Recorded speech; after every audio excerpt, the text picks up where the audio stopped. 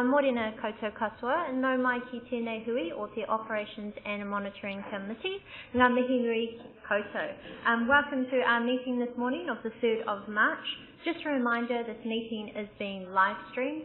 We do have a few people joining us via Zoom today, so I've let them know if you do have a question, just raise your hand and we'll put you in the line for the list of questions. Please also a reminder to have your mobile phones on silent, and we will take a morning break around about 11 a.m. and lunch around about 12:30. I would like to ask Councillor Maxwell to please open up our hui with a karakia. Thank you, Madam Chair. Tūtahi ke te mihi o ki a koe anaru.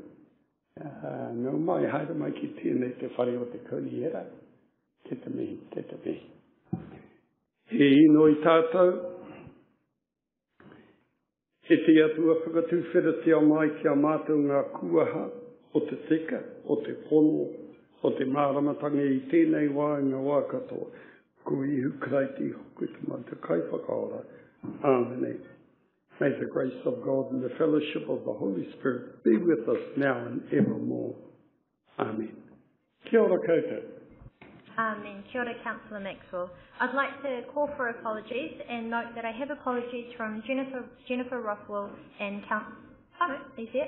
And I do just want to note that our Chief Executive, Jess, is in a Future for Local Government meeting at the moment. So by my side, I have JT, our Deputy Chief Executive for District Development, to assist with the meeting. So were there any other apologies for this morning? There appear to be none. May I have a mover and a seconder for the motion that apologies from Jennifer Rothwell be received? Moved by Councillor Yates, seconded by Councillor Donaldson. All those in favour, please say aye. Thank you. Any declarations of interest this morning? There appear to be none. Any urgent items on the agenda? Councillor Kumar? Madam Chair, it's not an urgent item, but just wanted to let you know that I have got a cough and that's a result of my hay fever. So it's just niggling, it just keeps dropping. But if anybody feels uncomfortable, I'm happy to go back outside and go on Zoom. Thanks. Thank you for noting that, Councillor Kumar. I think a few people are suffering from hay fever at the moment. Councillor Bentley, did you have an urgent item for us this morning? It's not going to be classified as an urgent item, but I want an update on what's happening down at the lakefront with the stench that is emanating from there and what we intend to do about it. If we get someone to give us a brief report on that, what our plan of attack is. Great, thank you, Councillor Bentley. Very topical, and fortunately we do have our manager, Rob Kesley, here in the room who will cover that off in a bit more detail, and I believe with a presentation in the operational report. So that will come. There appear to be none.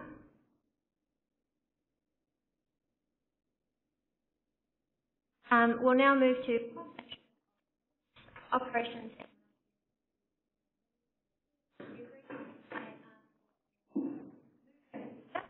That the minutes of Operations and Monitoring Committee meeting be confirmed as true and correct.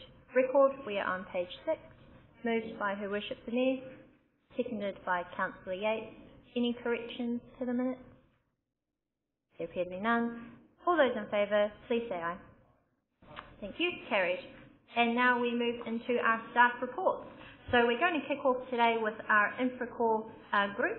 I first would like a mover and a seconder that the report operational update from Infracore Limited be received. Moved Councillor Donaldson, seconded by Mr. Hurd. Thank you. All those in favour, please say aye. I'll hand over to you, who's zooming in and also has a PowerPoint presentation for us this morning.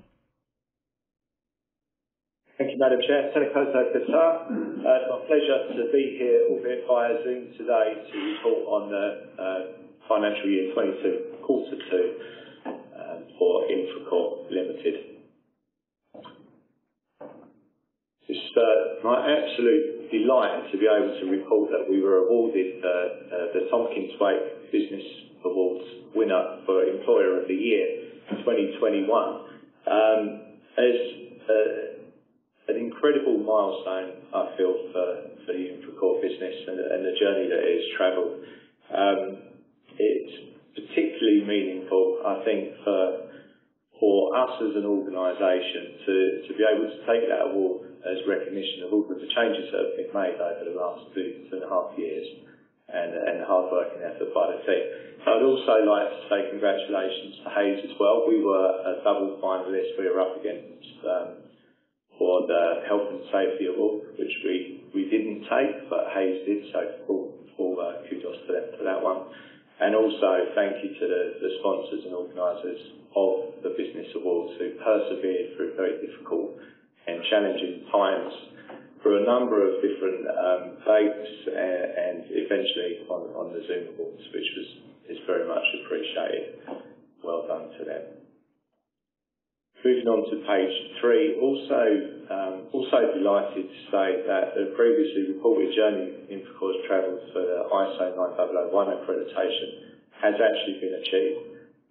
This is a particularly important milestone for us because it demonstrates that we have a world-class quality management system. It demonstrates that we understand the contracts that we're holding and the deliverables upon them, and the processes and documentation that sits behind that.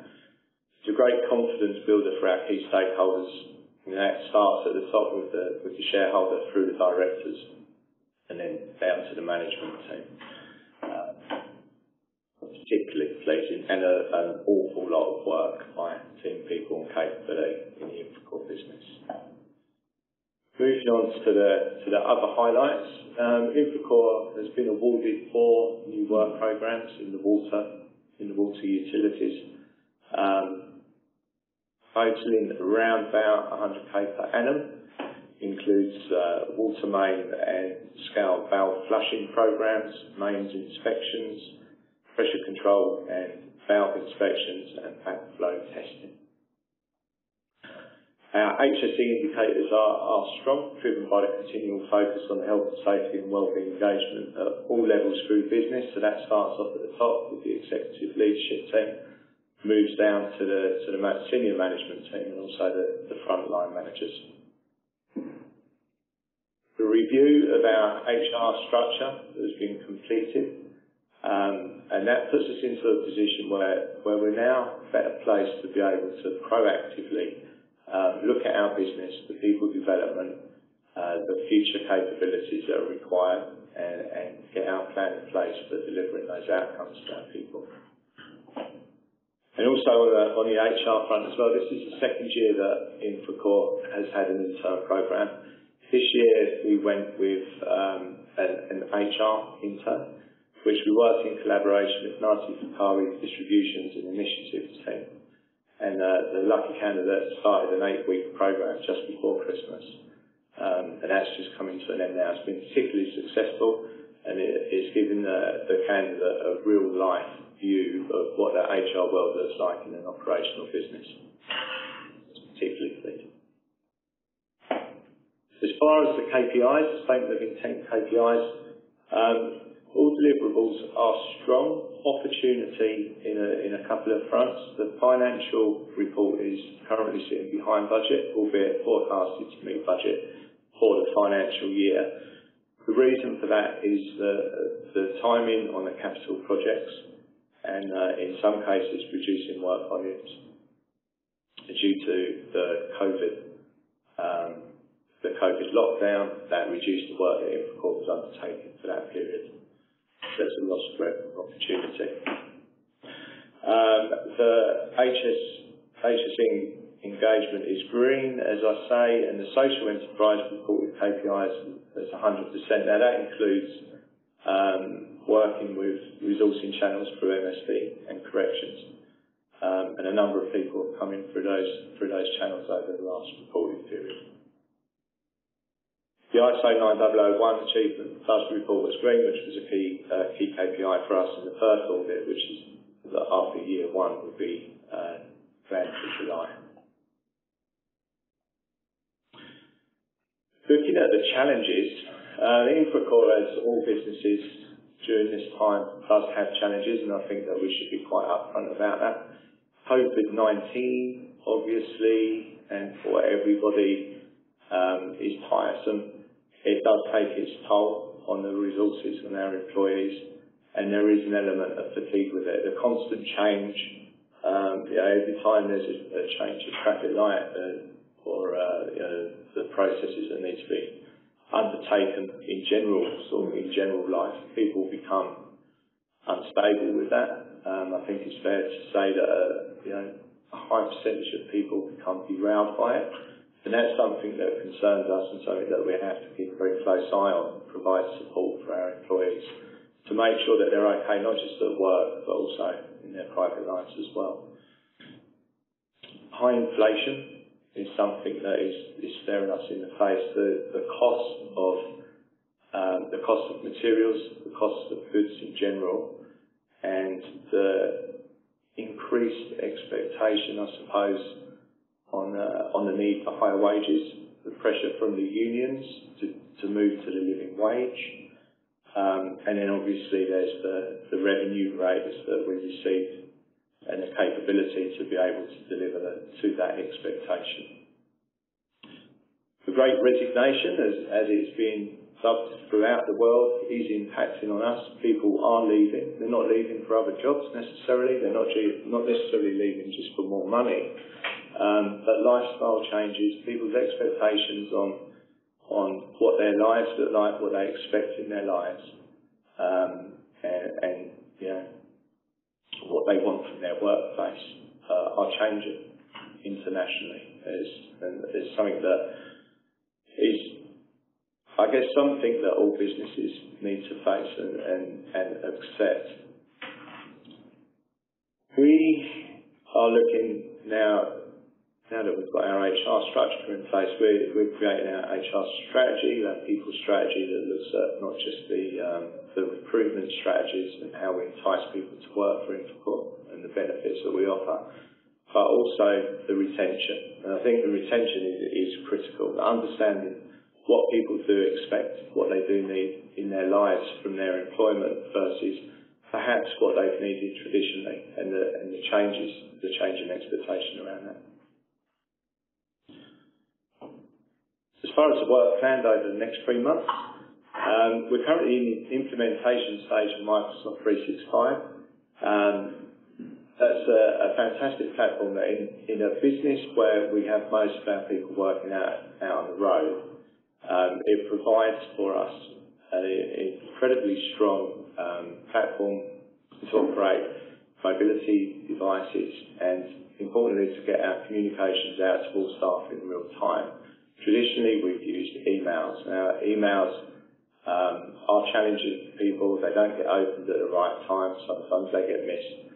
What we will have with Office 365 is real-time alerts going out to people that show them any key communications that we need to deliver to them at that point. It also provides us with cloud storage and cloud systems, so it supports remote working far better than the current sort of BPI system that we've got currently. It allows us to be dynamic at times where we need to go into isolation, work from home, or work remotely.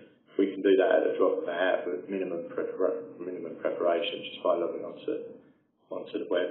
And it also provides us with a rather nice intranet, which is called the Core, and that becomes the hub where we log on to each morning. It's got the links to everywhere we need to go in the business. It allows us to do news updates. It allows us to access all of the files that we need to access, including the field staff and their standard operating procedures, incident reporting, etc., etc. We have our staff engagement survey planned for May. We've seen over the last 2 years that our engagement has grown year on year. This year will be interesting to see, not just from an Infocor perspective, but as I alluded to, where people are at and their expectations on their employment, and the impacts that COVID and the related challenges has had upon them. We also plan over the next 3 months an expansion of our MSD and corrections recruitment channels. That is something that's been built upon over the last 3 months. And in a constrained employment market where it's very difficult to get resources, that offers an extra opportunity.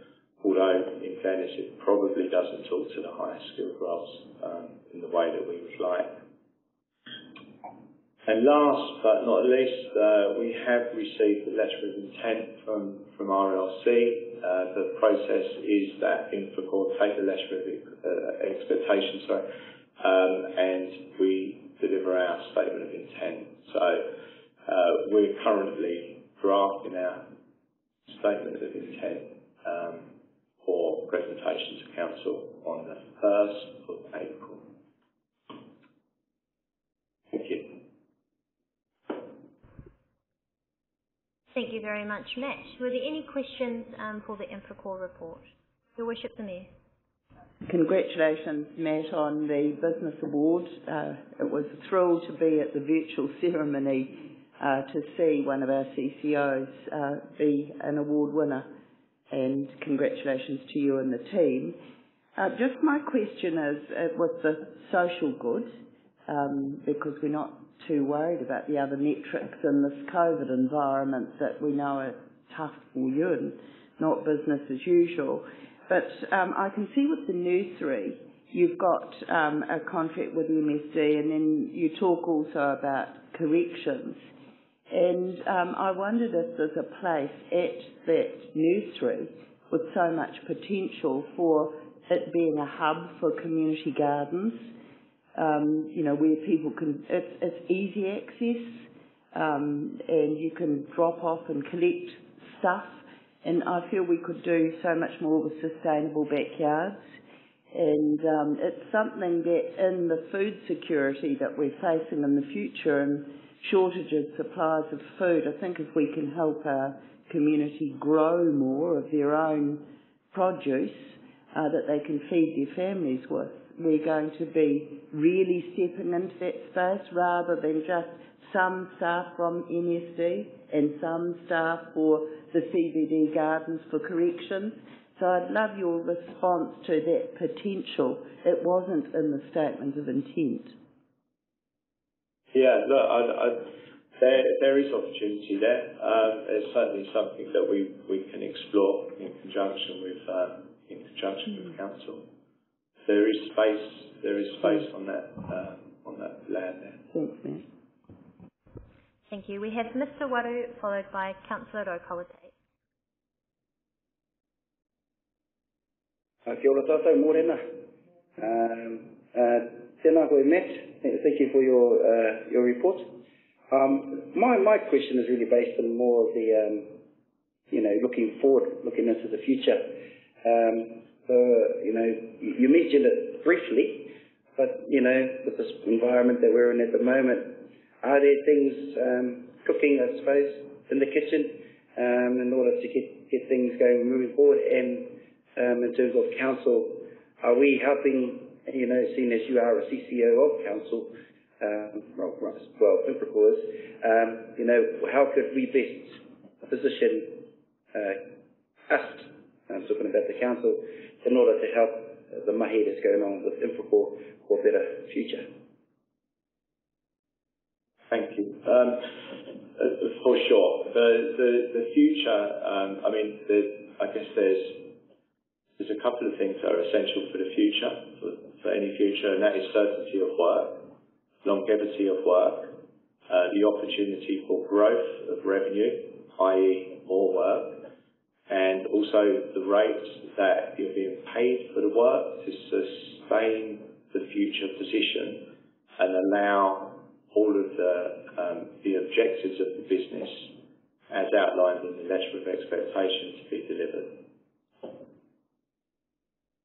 In your view, Madam Chair, just if you would indulge me, in your view, are there things that we could do, could the Council do to help towards that, to contribute towards that goal? Very, very much so, very much so. The work that we're currently undertaking needs a longer view, I feel. And, the way in which the CCO is used to deliver the outcomes for the Council could certainly be reviewed and supported for those future outcomes. Thank you, Matt. And just mihi nui ka koe, I know I've got a lot of relations network at Rotorua, and they're very appreciative of the efforts you're putting in to try and make sure there's mahi there for them to do. Ngā mihi nui ka koe. Thank you, Madam Chair. Thank you. We have Councillor Rotorua Lakes followed by Councillor Yates and then Councillor Maxwell. Thank you. Morena, Matt. A few questions I have. First of all, in RLC's letter of intent, was there any surprises from Infracorp's perspective to that letter of intent? And secondly, how soon do you think you can progress to have all of the staff at least on the living wage? Thank you. Thank you. No surprises on the letter of expectation. I think that it's not dissimilar to last year, but I think the response needs to be slightly different. It isn't a cut and paste, and it isn't just a repeat. There's a lot of thought going into the response and exploration how we can deliver those outcomes in maybe in a slightly different way, in a more commercial way that makes it sustainable, that allows the social elements to be delivered thereafter. As far as... Sorry, what was your second? Could you repeat the second question? It was just around the living wage. I know where the union... living wage, yeah, yes. Sorry. The living wage is something that I personally support. It's something that I aspire to being able to deliver in Infracorp. However, we need to look at the commercial practicalities. There's obviously an increased cost to that structure. The increased cost isn't just the lowest rate, it moves through the whole of the wage structure under the collective agreements. And that's why it has to be so carefully considered. But from my perspective, as a CEO of business, I would fully support it and would dearly love to move to it. Thank you. Councillor Yates, followed by Maxwell and Bentley. Tēnā koe, Matt, and you might see my hand just kind of waving out there. That's a way to say congratulations. Tino hi kakahau, ki te rongo ia koutou I whakaihu waka I taua pō. So yes, I was just so excited to hear that one of our CCOs took out that top prize. So nei rā tēnā hi kia koutou. Just around the partnering with Te Arawa and Mana Whenua, a couple of questions I have. The first one is, who in particular is Ngāti Whakaue Distributions? We were put onto there by one of our directors, through to Father Morrison. An iwi entity is the best I can describe it. That's okay.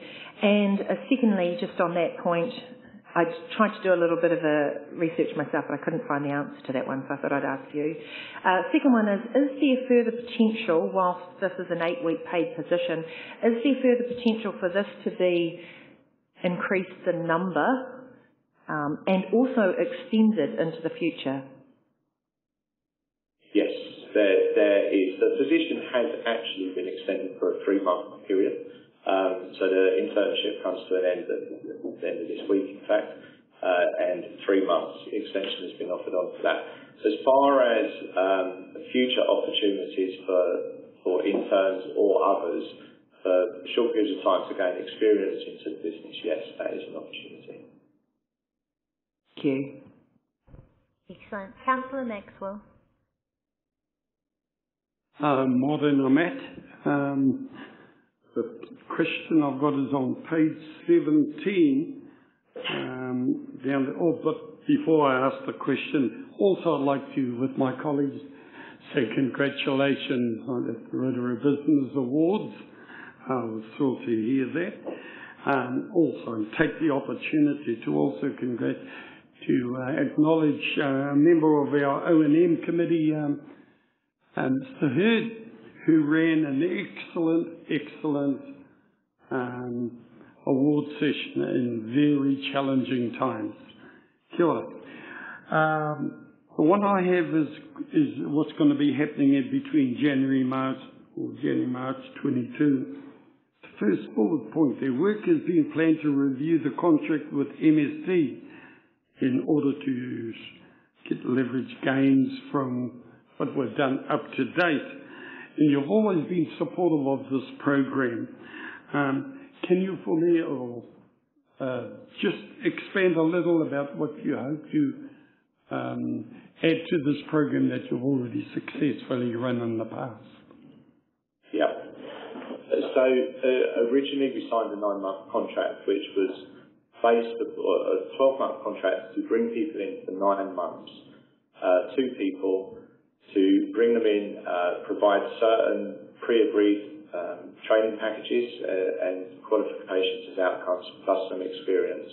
And then at the end of that 9-month period, if there was a vacancy, then they would be considered for that vacancy. That 2 positions turned into 3 positions.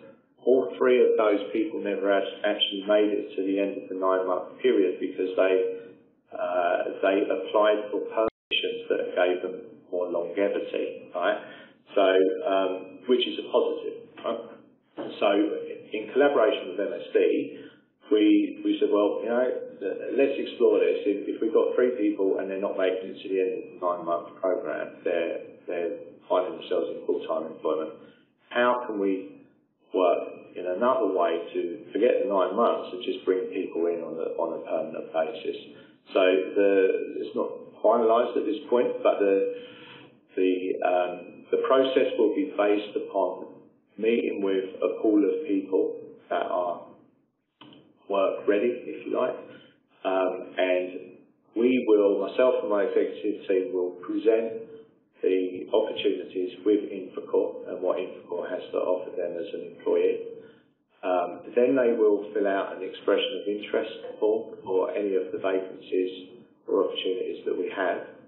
And at that point, we will conduct the interview process. So in other words, by the time we get to having a serious discussion about it, they know what the business is about, they know what the opportunity is, they know how that fits with their expectations, and therefore the success rate of the interview should be very high, and the success of the employment that follows should follow that positive pathway. So, currently, numbers, talk to numbers, we're looking at 12 people in 12 months. 12. Or over the 12 months. But full-time employment, not fixed term. Thank you, that will be very exciting. We'll now go to Zoom to Councillor Bentley, and then we'll have Mr. Hurd, and last question will go to Councillor Kumar. Over to you, Peter. Thank you very much. Question for Matt. With regard to the lakefront at the moment, with that stench was there, I did the cleaning of council inner city area for 15 years, and we had probably 5 different occurrences where we had a weed build-up such as we have at the moment, and it was up to us to get rid of it very, very quickly as soon as the weather became suitable.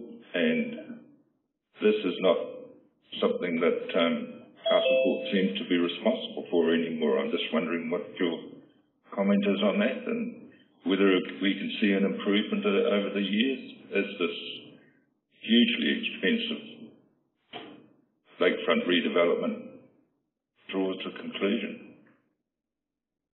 Yeah, it isn't wholly under Infracore's contracted services to maintain that position. We do on a daily basis. What we're experiencing at the moment is the result of the storm.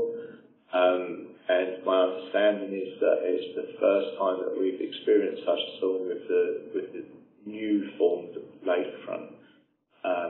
We have worked in conjunction with council on the clearing of the said weed, but it's not a shortfall of Infracore that weed is there.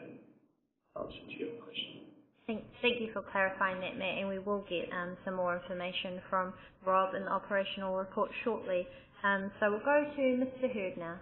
Thank you, Madam Chair. Matt, I'm hiding around the corner. You can't see me, but there's my hand too.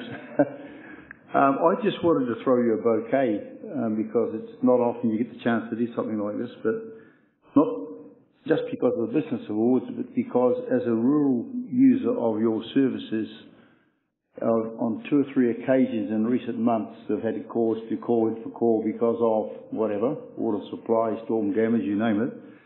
And the level of responsiveness and going over and above with the help has been quite notable. So well done. Something's going on there. Keep up the good work. Thank you. Thank you. And final question from Councillor Kumar. Thank you, Madam Chair. Good morning, Matt. Matt, my question is probably superficial and you probably already engaged in them, but I see you have a very extensive staff engagement program working with Ngāti Whakaui and also with MSC as well. But I just wondered, as an CCO, are you an equal opportunity employer for the disability sector as well? Knowing that some of the jobs the disability sector can't take, but in the office space and other environments also Infraco? We're certainly an equal opportunities employer. Many of our roles are obviously operational roles. But yeah, I mean, to us, a candidate is a candidate and considered on their own attributes. We're an equal opportunities employer for sure. Thank you. Well, that concludes our presentation for Infraco. Thank you so much, Matt. The congratulations to you and the team has been well deserved this morning. So please pass that on to your management team and thank them for the excellent work that they're doing for our staff, but ultimately to make sure that we're servicing our community to an excellent standard with happy people. So thank you very much, Matt. We'll move to our operational report for the Rotorua Airport Limited now. May I please have a mover and a seconder that the report be received? Moved by Councillor Maxwell, seconded by Councillor Kumar. All those in favour, please say aye. Thank you. Now I welcome Peter Stubbs and Nicole Brewer, who are joining us through Zoom, and it is such a pleasure to have you guys, and a very warm welcome and a welcome back to Nicole. Over to you guys. Thank you, Madam Chair, tēnā koutou katoa. And just before Nicole speaks to the report, could I just take the opportunity to publicly welcome Nicole back to the airport? We had 50 applications for the role of Chief Executive when Mark Gibb left, and Nicole got to the top of what was a very extensive interview process. The board felt that Nicole's long involvement in passenger aviation, plus his previous experience as CEO, made her the right choice. So we're absolutely delighted. And from a personal perspective, having been involved in hiring Nicole in the first place, I'm absolutely delighted to welcome her back. So with that introduction, Nicole, if you'd like to proceed with our report.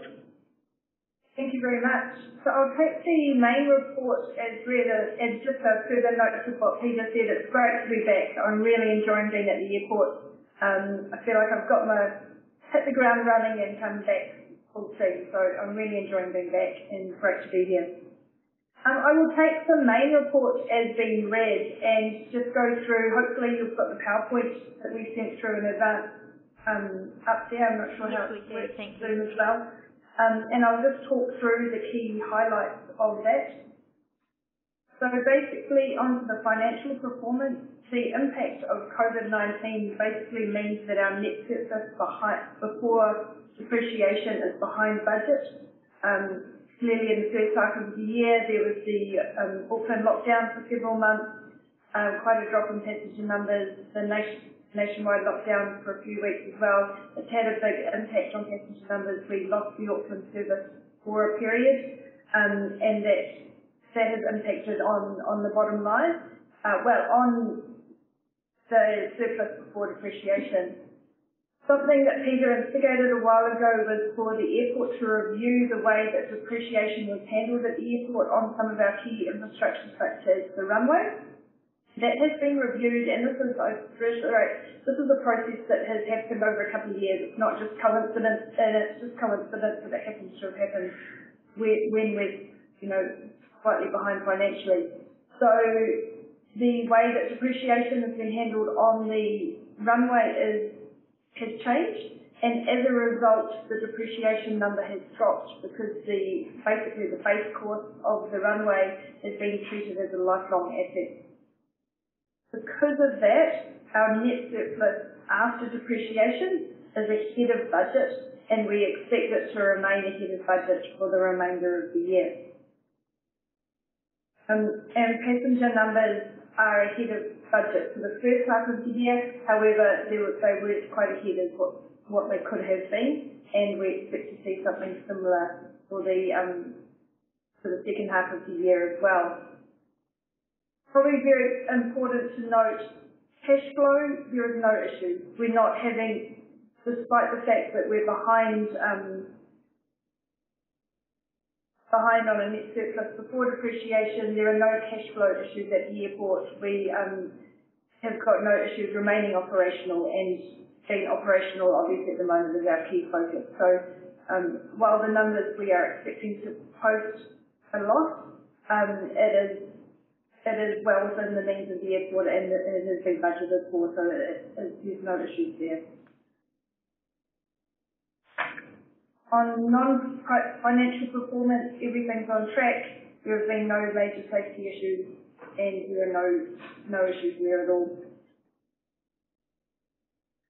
I touched on it before, but the outlook for FY22, on the 1st of January this year, we implemented new pricing structure with Air New Zealand, and that sees a significant upside in revenue for the airport. However, some of that revenue upside will be eroded by the lower passenger numbers due to Omicron and the current red setting. We're hopeful that, after the peak, that this will start to bounce back, but obviously none of us yet know exactly what that's going to look like. So while we're getting strong revenue upside, we're also getting the impact of COVID, which is balancing that out somewhat as well. So as I said, the net surplus for FY22 is expected to be ahead of budget, primarily because of that change in depreciation. And also looking forward for the next 6 months, Peter's made it very clear to me that the strategic projects that the airport has on its plate are a key focus for me, and they are. So I've got basically 2 key focuses at the moment. One is remaining operational in COVID time, and we're continually changing and updating our processes in line with new information that's coming through and managing the situation as it unfolds here at the airport. We have had 2 members test positive for COVID in the last week. However, they weren't at work. There was no exposure at work, and we have been able to manage that without any significant impact on the airport. And we are comfortable that we have enough robustness built into our planning that we can manage these things without any issues. So remaining operational and the strategic projects that we've got on our plate are the key focuses for me at the moment over the next 6 months. So the last slide, so just talking about what we're doing with COVID to give you a reassurance that we've got it under control. So obviously the airport is a lifeline utility, and as such is a critical service. That means that our workers, or the majority of our workers, including myself, are regarded as critical workers under what was the Close Contact Exemption Scheme, now is effectively the Household Contact Exemption Scheme. However, while we have the ability to use that scheme, we are also using it with caution to ensure that we're limiting any risk to the airport.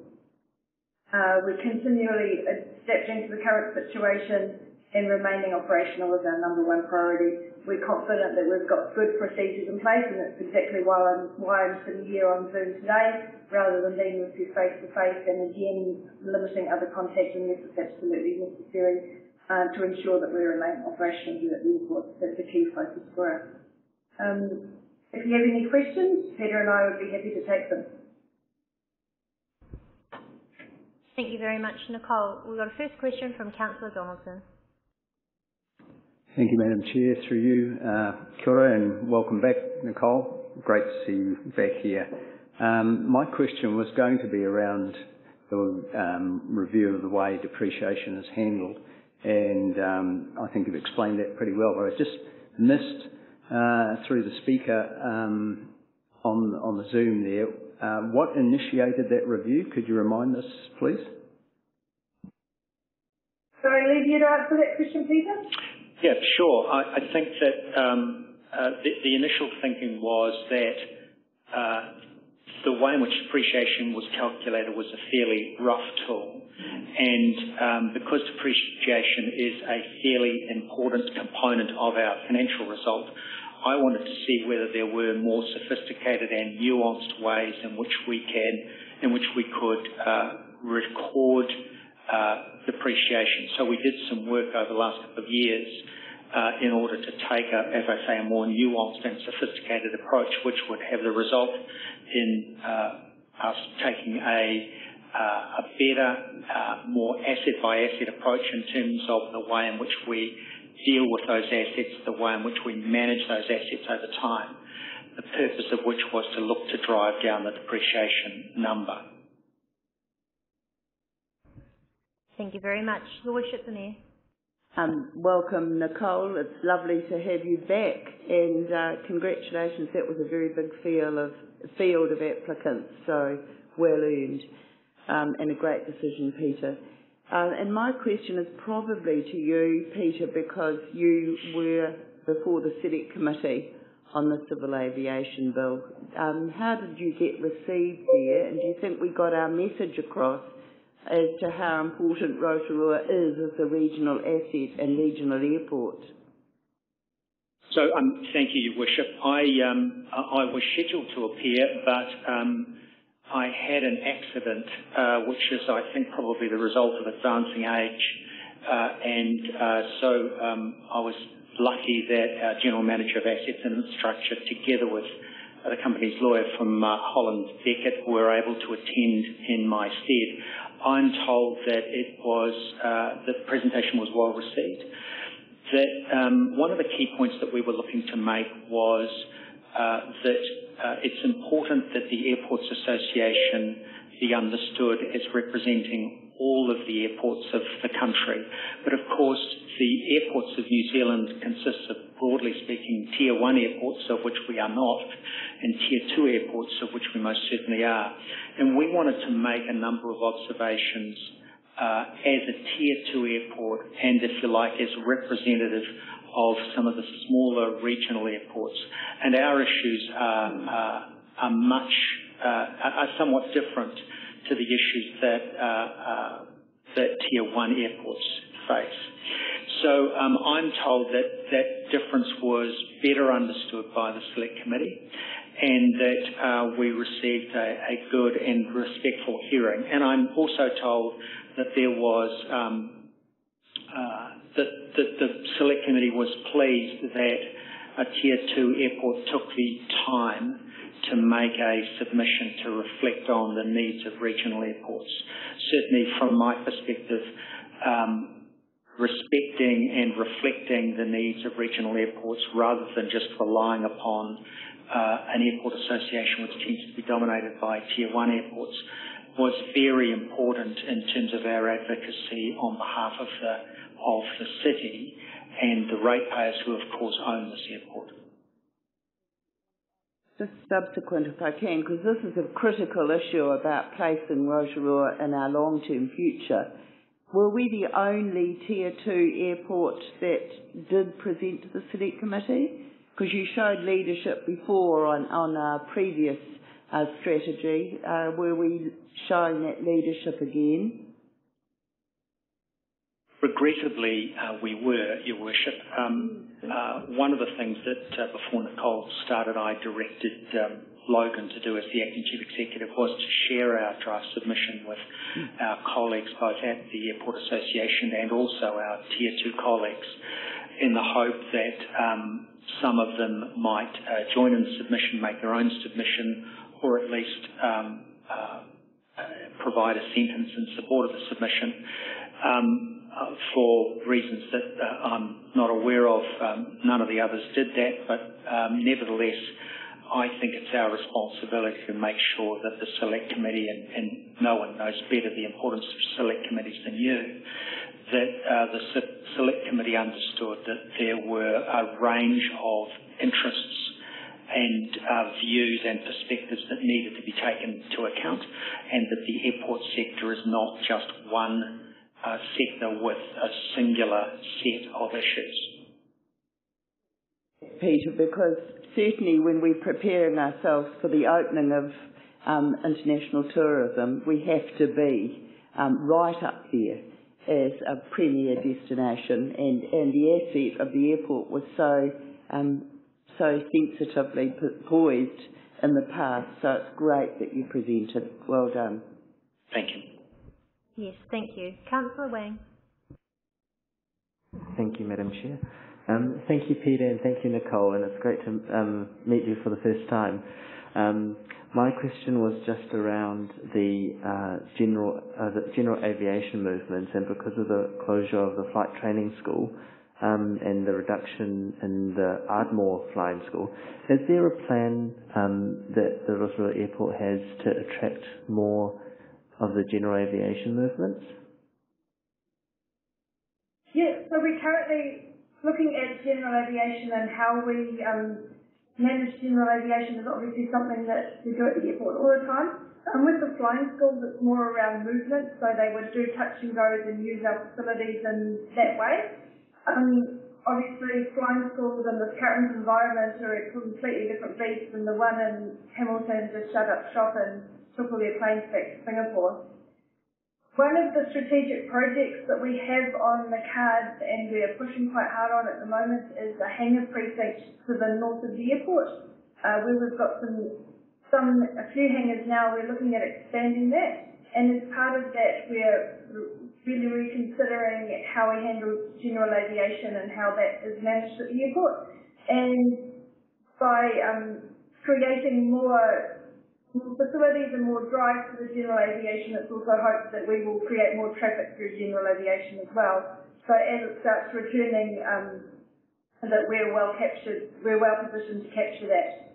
So yeah, as far as specific flight training schools, we don't have a plan specifically around flight training schools. However, we do have a plan and focus. One of our strategic projects, the aim is to build general aviation and then also increase revenue to the airport through that. Cool, thank you. And my second quick question was just around sustainability and whether or not, now that with your new role, there is any look into renewable energy for the airport? So it's not one of my key priorities right at this moment. However, having said that, sustainability is something that we need to look at right through everything that we do, including the hangar design and the build, ensuring longevity and that everything's the best we can. We have been looking at sort of uses of alternative energy such as solar, and that's ongoing.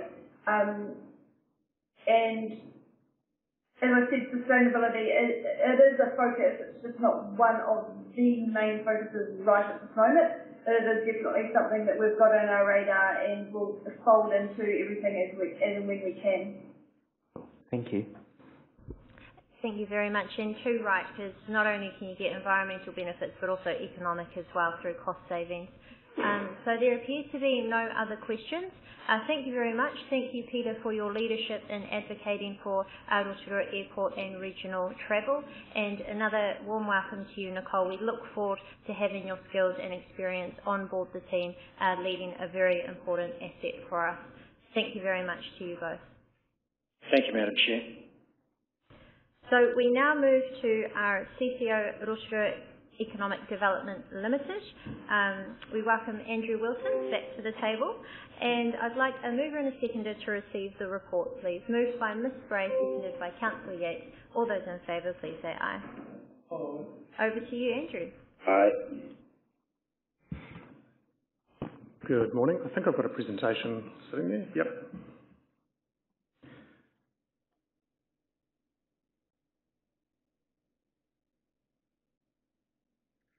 So look, I'll take the report as being read, and happy to take any questions on that at the conclusion of the presentation. Look, really pleased to be in front of you this morning to be able to give you the first public view of our new destination brand. So, before I kind of rip into it, just wanted to make a couple of just opening remarks. Look, it's been a really challenging past couple of years, no doubt. And we're still confronting a number of challenges that are really impacting our reputation. And I think we do need to acknowledge that. The work on our destination brand looks beyond this. I have no doubt that these current challenges that we're facing will be overcome. They're temporary.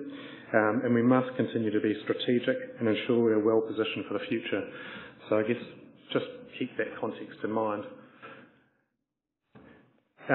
It's been a bit of a journey to get there. So, look, we've been beavering away pretty much since COVID first lockdown, actually, following some feedback we had from industry that they didn't feel that what the campaign activity that we had at the time was reflecting who we were as a place.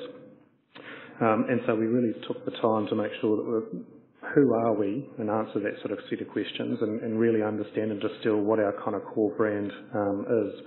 So that slide there just represents the journey. We've certainly consulted with a really wide range of stakeholders to define what makes Rotorua a special place to live, work and visit. We've placed a real emphasis on consulting with representatives from Te Arawa throughout the process, and the brand certainly reflects that and reflects the unique nature of the destination, as well as Te Arawa's view for the future. Everything we do to promote the destination is now linked to a single defining idea.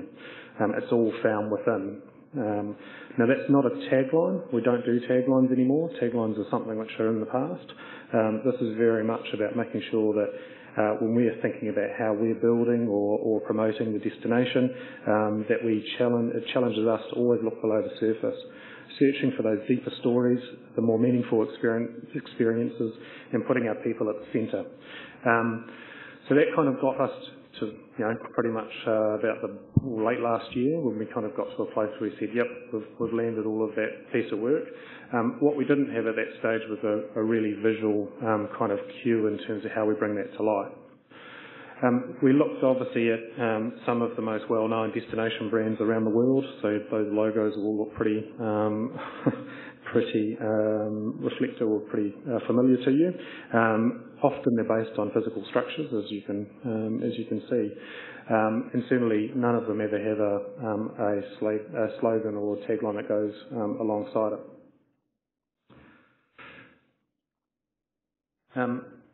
Our design guys worked alongside Stacey Gordine and Uriah Keel from up at New Zealand Māori Arts and Crafts Institute to develop a tohu or a symbol that represents our city. And so you can kind of there you can get a little bit of insight in terms of the work that they did and the process they went through.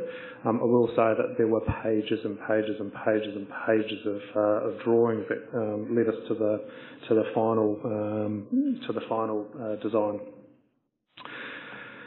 And so there you have it, sitting in between obviously what was the key inspiration for the design of the tohu. So obviously the geyser and the sculpture, and really kind of thinking about how that kind of got brought to life in terms of a really distinctive and unique design. There's a lot of symbolism in it. So as you kind of look at it a little bit more deeply, you'll note that the 8 points represent the 8 beating hearts of Te Arawa. The 18 lakes around this district are represented in the droplets, and it has a real sense of energy and movement. And best of all, it all comes from within. It comes from our own designers.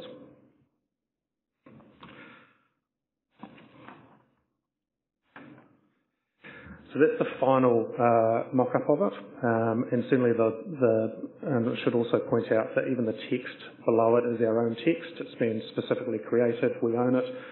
It's not something that you can kind of go online and type into Word. So yeah, it will be distinctively our place. As we think about where we go next, one of the things we've been reflecting on is what does kind of best practice look like in terms of how do we make sure that we bring this brand to life and we maximise the value of it. We've looked at obviously a number of places, but Melbourne's journey is a really good one in terms of giving you a bit of a view about what best practice could look like. Over on the left-hand side of the screen there, you can see where they were, and obviously all of those little logos down the bottom represented all of the different kind of facilities and events and so forth that were all kind of independently branded across the city of Melbourne. Obviously post them kind of getting a bit more unified and a bit more organised in terms of the way they view things, they've moved to a far more kind of structured brand architecture, and you can really get that sense in terms of everything relates back to the city of Melbourne. This is obviously where we've been working quite closely with Una's team to sort of come up with how would that Rotorua brand be deployed across all of the kind of the council brands from an events perspective. Look, that work's ongoing. It's not we're certainly not a spark where we can afford to have 200 people run around overnight and replace all the signs around the city. This will be something which takes a period of time as renewals occur, as we begin to think about projects being delivered. How do we make sure we're grabbing hold of that brand and reflecting it through in terms of how the city's presented. This just gives you, I guess, a quick little snapshot in terms of how some of that visual identity will start to be rolled out. Don't know. I think the airport guys have gone. They might shoot me if they went and rebranded their beautiful new building. But anyway, it's a nice example in terms of how we'd start to apply it. Up the top of that slide, you can kind of see. I think hopefully it's sort of clear to you. You can get an indication of how the brand can be used for something like a farmer's market or an event, so it can be stretched out and utilised a little bit more broadly. But I'll leave it there and happy to take questions. Thank you. You just want questions on the brand or on the report too? Questions on the report as well. Yep. Okay. We'll open it up. Over to you, Your Worship. I'm very excited when I see this, Andrew, and it's been a long time coming. I remember when we first got in, we looked at our imaging and we did a bit of a cut and paste job actually of the font and we did a cheap, but it lasted for a while. But it was always something that I think we weren't positioning Rotorua well, both nationally and internationally. Now, more importantly, even internationally. This is wonderful. It's got so many stories woven within. It's aspirational in terms of outward rising, and I think our community is going to need this hope and something to hold on to as we rebuild. I'd just like to ask you, you have said publicly that our reputation's taken a bit of a smashing, especially with our emergency housing and displaced people. But do you think a brand can actually help rebuild what matters to us as locals about our reputation? We're doing everything else we can on the emergency housing fund, emergency housing approach, but the brand of Rotorua, you keep seeing it, I keep seeing it getting knocked, but this is very important about aspiration. Yes. Look, I've said a couple of times, I think now, and probably been quoted in the media a couple of times, that certainly our brand has taken a bit of our reputation, I would say, has taken a bit of a hit. I think the brand actually kind of fits below that, and it's actually something which we haven't done a good job of actually kind of really centering ourselves on and bringing through.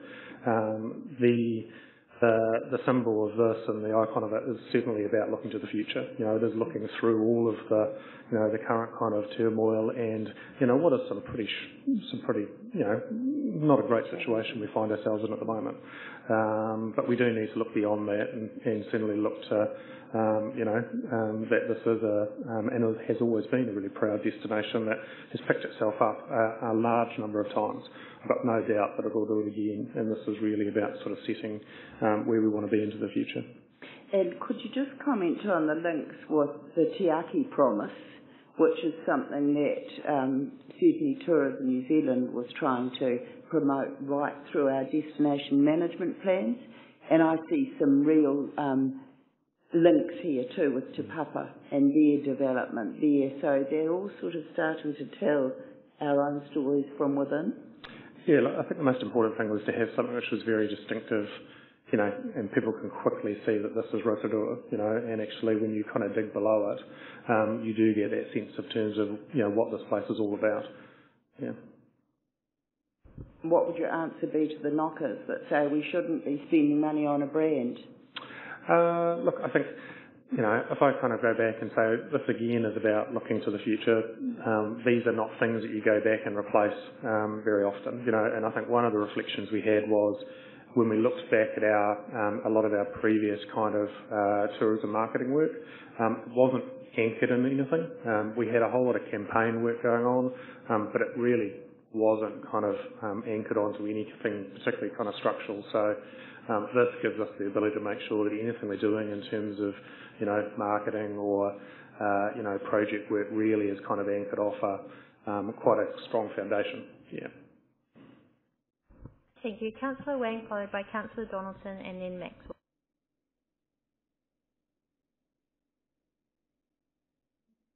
Sorry. Councillor Donaldson. Thank you, Madam Chair, through you. Congratulations, Andrew. I think it's an excellent icon that we have sitting up there on the screen. And also congratulations on the appointment of Melissa Craig to implement the Destination Management Plan. I am excited to read the Sarah Bennett article endorsing the plan and the focus on sustainable tourism and being a sustainable destination. I think that's great. So this brand will be front and centre in the implementation of the Destination Management Plan, I take it?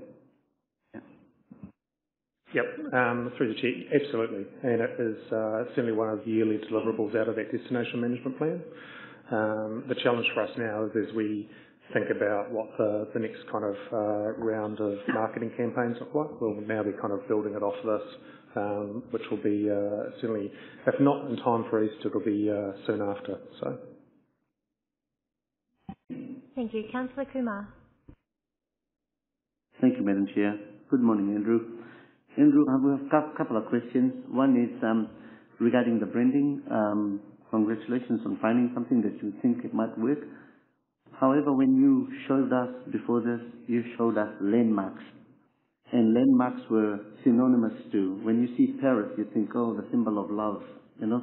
When you see the Opera House, you think, oh, yeah, that's, you know, it all signifies what it stands for.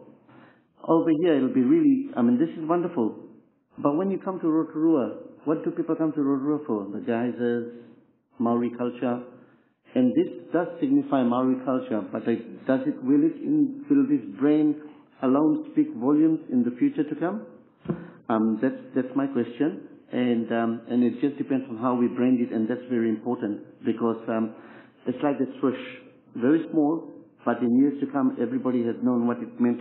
And my other question is, RED's involvement in finding sector solutions for destinations like the closed Rainbow Springs. Okay, I'll take the first question first. So certainly it is actually symbolic of the geyser and Pahutu in particular. So I guess that's the first answer to that. So I think you're right in that most of those symbols that we showed are anchored off quite an iconic kind of feature of each of those destinations, whether it was Table Mountain in Cape Town through to the Eiffel Tower in Paris. For us, the inspiration has very much been the geyser in terms of Pahutu. So hopefully that answers that one. Look, in terms of the sector solutions, like I think when I came to the last Operations and Monitoring Committee, we did talk about just how hard a lot of those businesses are doing it. The reality for a business like Rainbow Springs was, it was pretty tough trading conditions even prior to COVID in terms of the type of market that they were focused on. I think at the end of the day, they have made some strategic calls when they look at both of the businesses that they own in terms of that and Agridome, and they'll take some steps forward in terms of consolidating, and we'll end up with a better, higher quality product at the tail end of this. We do work with a lot of individual businesses in terms of just helping them around, what are their options? Where could they be thinking a little bit differently in terms of, how their product's presented, what that might mean in terms of the type of customers they might be seeking to attract, or the type of revenue they'd be generating from that customer mix. It's never an easy set of discussions, and I guess at the end of the day, we need to be careful that we're not financial advisors. That's a very clear thing under the Financial Advisors Act, and actually, business people need to make a rational business decision in terms of what's best for them. And I think in that case, that's certainly what's happened. Thank you. Councillor Yates. Tēnā koe, Andrew. Nei rā te mihi mō tēnei o ngā puhu, kei runga rā. I do actually want to pick up on a point, because I was fortunate enough alongside Councillor Kaifong last year to get a sneak preview whilst it was still in draft form, so I was already prepared for this question.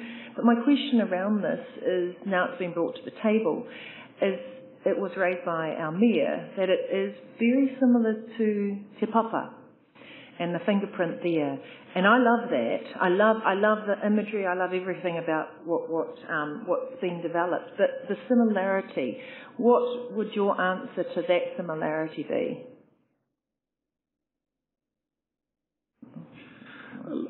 In some ways, we've had the comment that some people say it looks like a fingerprint. And the answer is, that's great.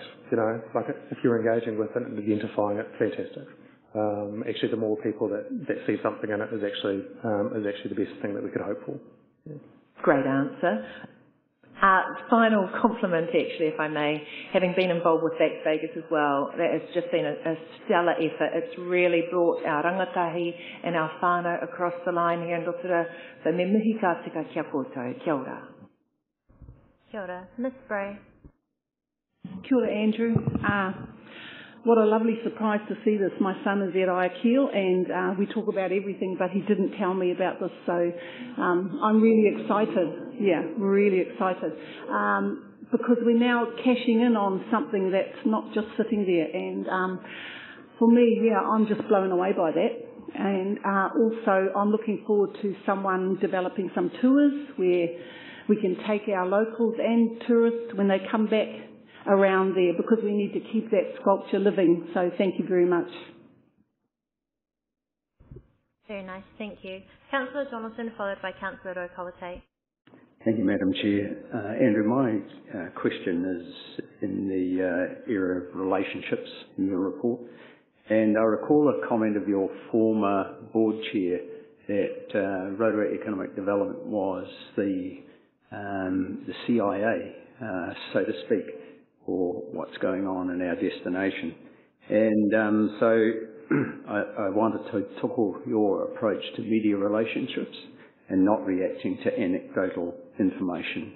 We're all over our destination being talked down, and so I just wonder how you say there have been positive implications. Are the media responding positively towards this approach? That's my question. Look, I can't speak for the media, and I would never try to. But look, certainly I think we've been quite clear that if someone's asking us for a comment on a soundbite, that we won't, that we will look to try and investigate and inquire in terms of what the actual story is. And as part of that, it's really just about us making sure that if we're going to run a story, that at least it's based on facts. We've got lots of data, and we're really happy to share the data. And so that's certainly the direction of travel we've taken. I think we've got some really great relationships with some of the local media as well. We're more than happy to sit down and spend the time to talk them through things. But we're less inclined to want to just provide a quick soundbite to a comment that's been made. Thank you. Councillor Rotorua. Thank you. Good morning, Andrew. Actually, that's really stunning up here, so of course I think it'll do the trick. But look, I just want to ask you, Andrew, when you're talking to businesses who've experienced, hardship over the last couple of years, there is not unanimous sympathy in Rotorua for some of our tourism businesses. And I just wonder, are they aware of that? I mean, many people in our community believe that services and products were developed over many years for our visitors. And so locals are seen as the B team, no consideration given to them.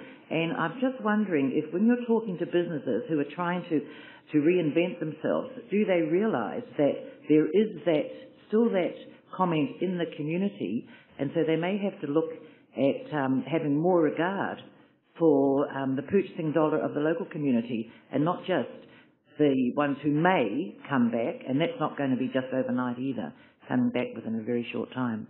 It's going to take some time. So I just wonder, does the business community and hospitality and tourism, do they clearly understand that they cannot show disregard for the local purchasing dollar as they possibly have in the past? Look, it's a good question. I think in general, there's always going to be exceptions to this.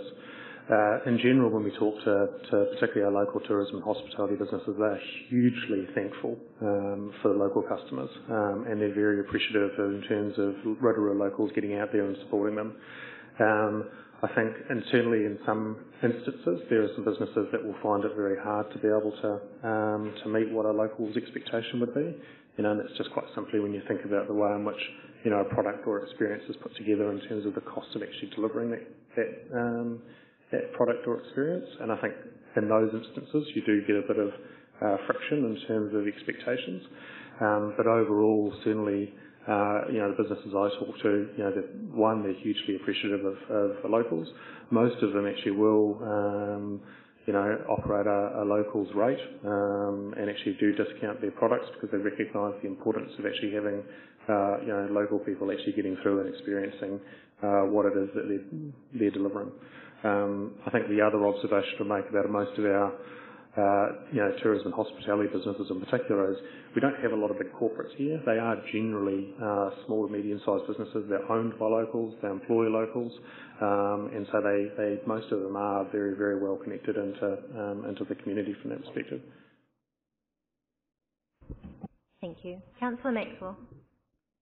Thank you, Andrew. I enjoyed reading the report that you provided for us. I do want to also join my colleagues in the talking about the place brand, and I think it's terrific. It's not because I was on the panel that chose the original. When there were 12 that went for it in New Zealand, Maori Arts and Crafts Institute won it, but sadly, in recent years, it's not because of the tohu, but it didn't receive some good comments, but I think this lifts it. It really brings it back to life. And what I also want to say is, the line to me, what I'm glad there's going to be no byline along there, full of surprises, feel the spirit. Those were good for the time, whereas Rotorua stood the test of time, 180 years or something. So I'm glad there's no byline. Rotorua is the name that should sell. Even if we didn't have a logo on it, I'd still buy something that's got Rotorua on it. It's got to be a good byline that can last, otherwise it'll fall over.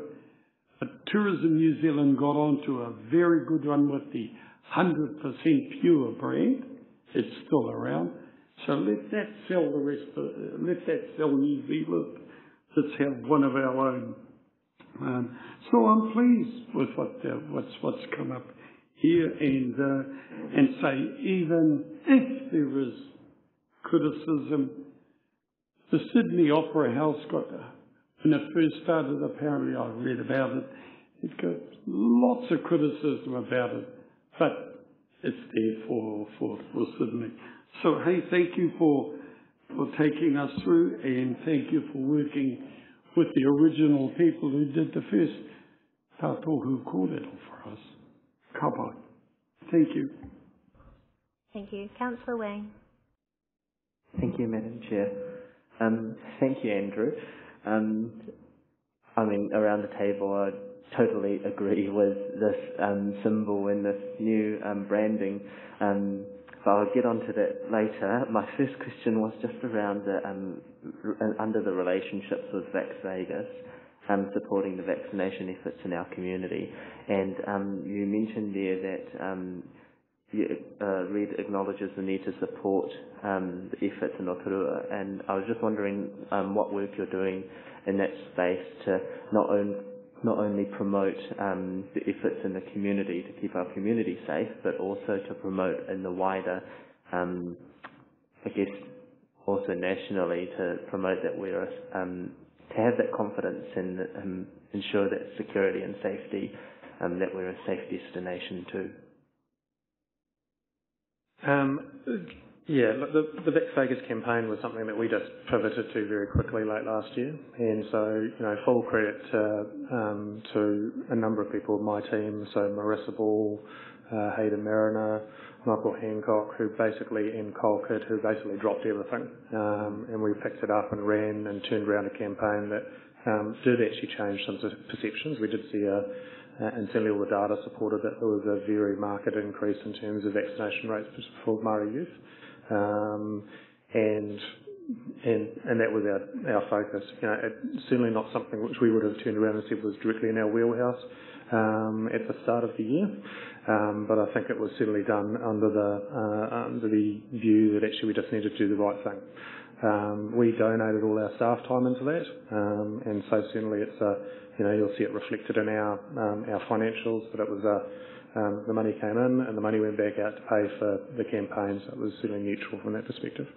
In terms of everything else we do, we certainly do put a lot of messaging out in terms of our regular marketing around this continues to be a safe place to visit, and it certainly is. I think we're all really pleased to see, the changes around the border, finally starting to emerge. I would imagine that we'll start to see some changes around international visitors certainly arriving ahead of what was initially signalled.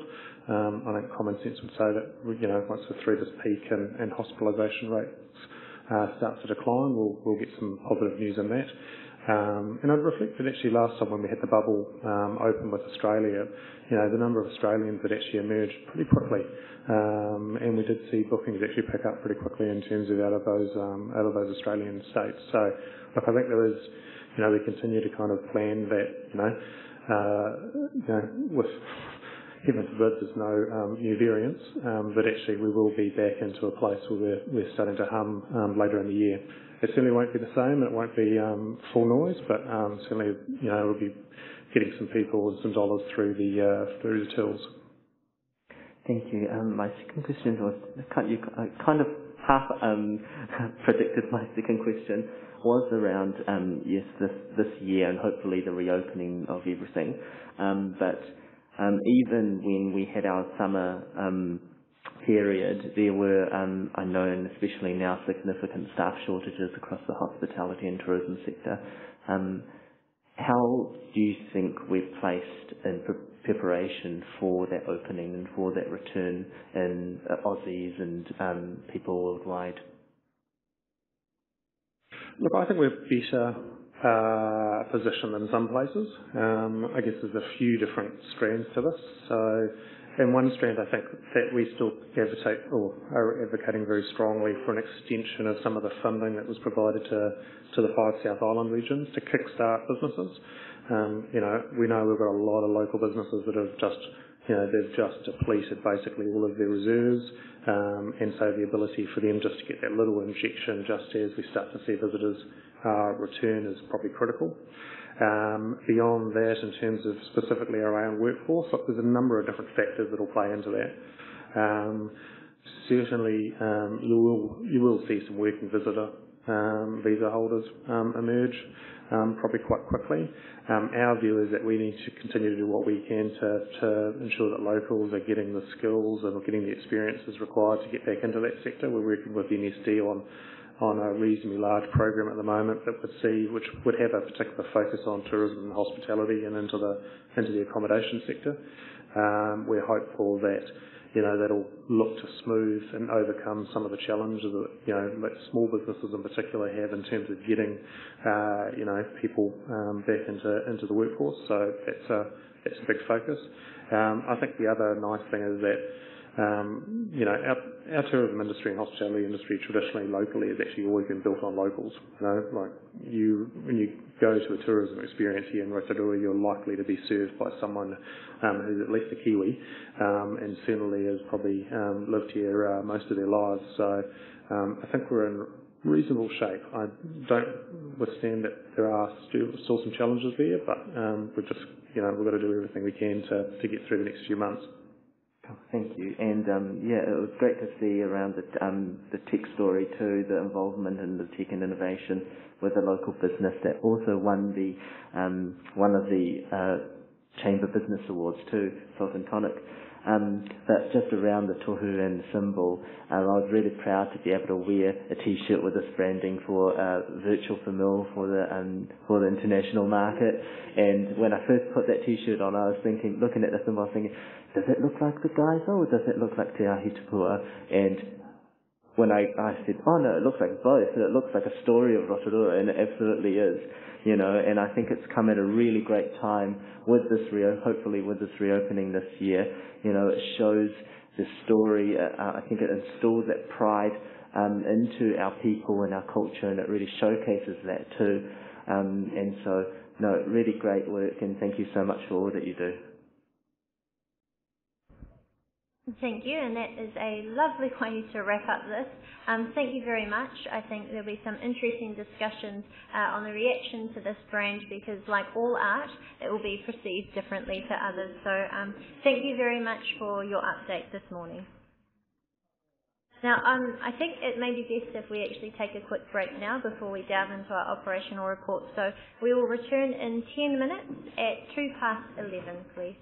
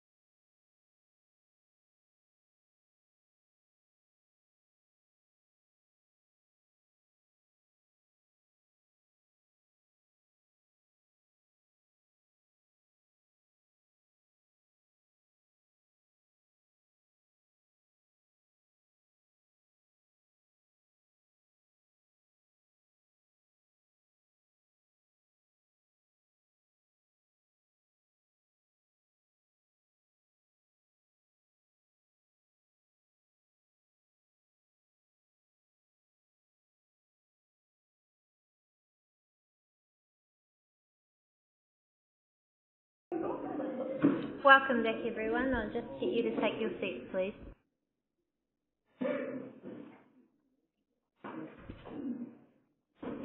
Well, thank you for your patience for that break. We'll kick back off. We are on page 39 of our agenda, and we have our financial performance for the 7 months ended 31 January.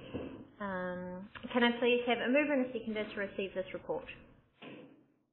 Moved by Her Worship the Mayor, seconded by Councillor Rotorua Lakes. All those in favour, please say aye. Carried.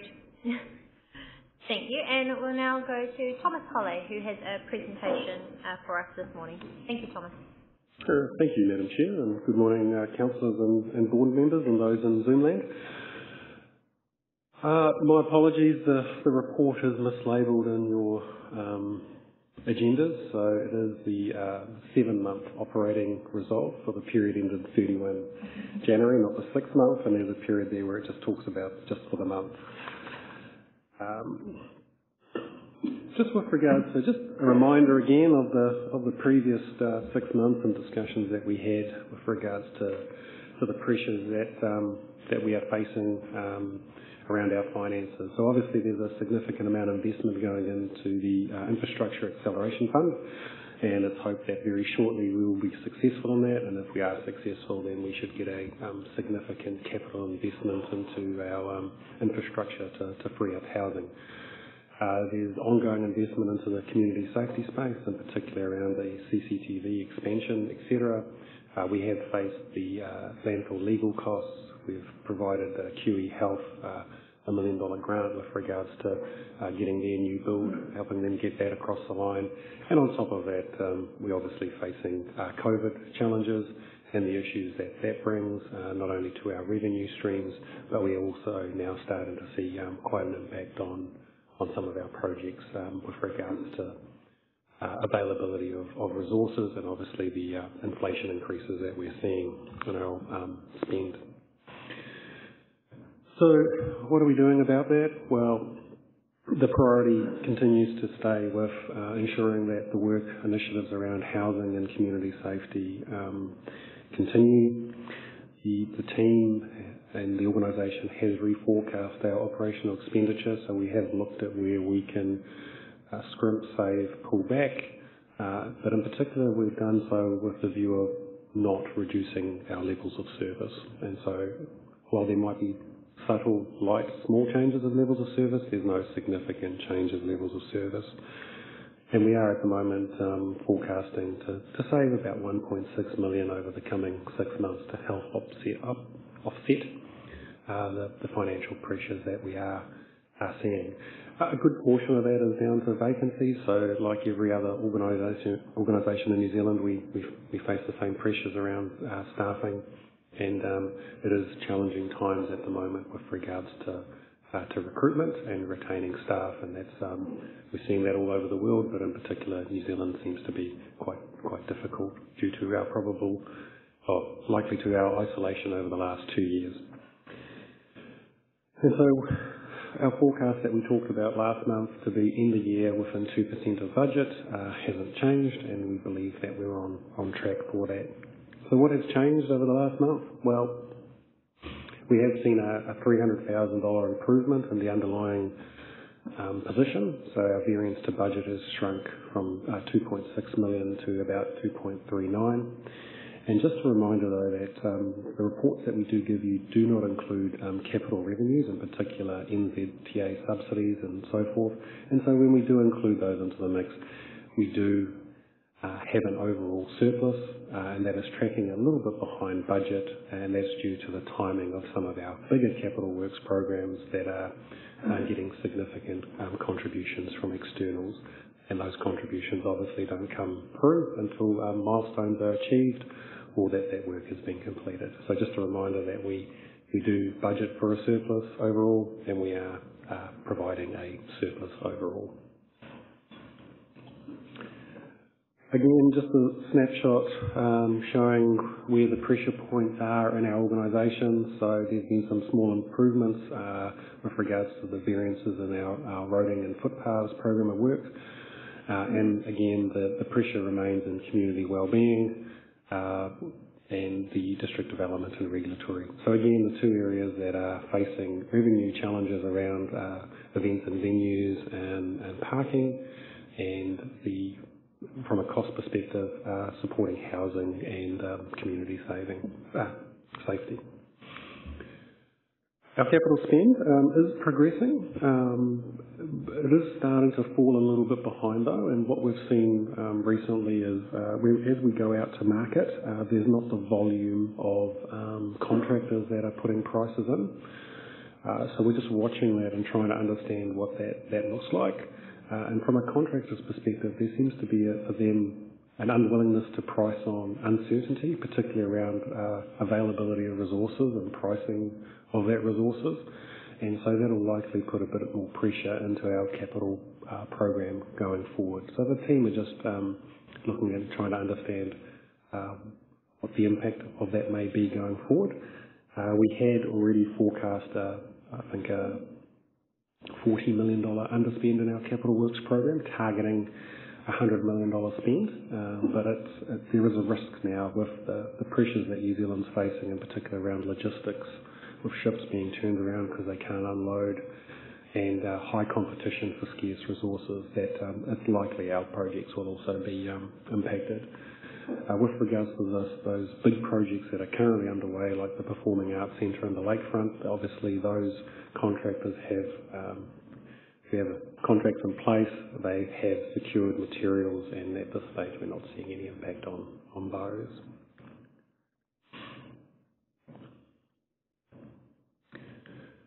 With regards to the forecast underspend, sorry, I have to click through these. Those are the projects that make up that forecast position, and there's been no real change from that was reported on the previous month. So all those are just down to timing, and the majority of those are either underway or are scheduled to get underway shortly. And so just a reminder, the overall position for us hasn't changed. There's a slight improvement for the month. We are still expecting an operating result within $2 million of budget, or we're 2%, including that $1 million grant. Our capital expenditure will be down, and though that underspending capital expenditure will be reflected in less borrowings required. And just a reminder that the way that we are tracking, while we are under significant pressure in both revenues and operating expenditure, we do not anticipate having to use borrowings to fund operating expenditure. With that, happy to answer any questions. Thank you very much, Thomas. I did have one question. Recently in the media there was a quote about Rotorua Lakes Council being almost $6 million in the red, largely due to COVID. That's not at all what I have heard or what I can see in our statement. So are you able to just clarify what that issue is, and that is actually not the case? I did see the headline, and I don't understand it myself. I'm assuming it's because of the way that we report and not include other revenues like our capital subsidies, and they may have misinterpreted that, but I don't understand where they got that figure from, because the reports and the presentations to yourselves, we've never talked about that. Yeah, thank you very much for confirming that. Were there any other questions? Yes, Councillor Maxwell. Just one on here. Page 40 is where it says staff vacancies across the organisation resulted in savings of $423,000. Whilst I'm wanting to celebrate, at the same time I'm sort of pulling back, and either to yourself or JP, it's really thanks to a lot of the rest of our staff who've helped carry the load, and if we've had vacancies over this period. But are we sort of tracking back up to near better situation? So thank you, Councillor. I think at the start of this financial year, I did warn elected members that one of the biggest risks we faced was staff retention and attraction, And it's no surprise that at this point that is one of our biggest challenges at the moment. If anything, it's probably getting a little bit worse. Christmas is always one of those times where people reflect on where they are and what they want to do, so we have seen a little bit of an uplift. But in saying that, we're not unique, and it's not unique to us. So we are experiencing, unfortunately, what every other business in New Zealand has, and where there are highly talented individuals with good skill sets that are well sought after. It's a really competitive market, and we've just got to up our game and make ourselves more attractive to not only retain the talent that we have, but to attract new talent. Yeah, and at this time, when you carry the level of vacancies that we are, and we're by no means that bad compared to some of our neighbouring councils. I heard an eye-watering amount for Hamilton City Council. It eventually leads to, unfortunately, that the staff that we do have here have to, and they do, pick up the workload, which puts more pressure on them. Yeah. Thank you, and thank you for that notice of appreciation to the staff, Councillor Maxwell. We have a question from Councillor Kaifong. Thank you, Madam Chair. Thomas, it's just a question around, I suppose it's budget creep, because we know that with contractors being increasingly under pressure from both wages and from supply constraints and everything that's just happening in terms of inflation, what's the strategy for dealing with the potential extension of costs in our capital projects because of these unforeseen increases in costs for our contractors?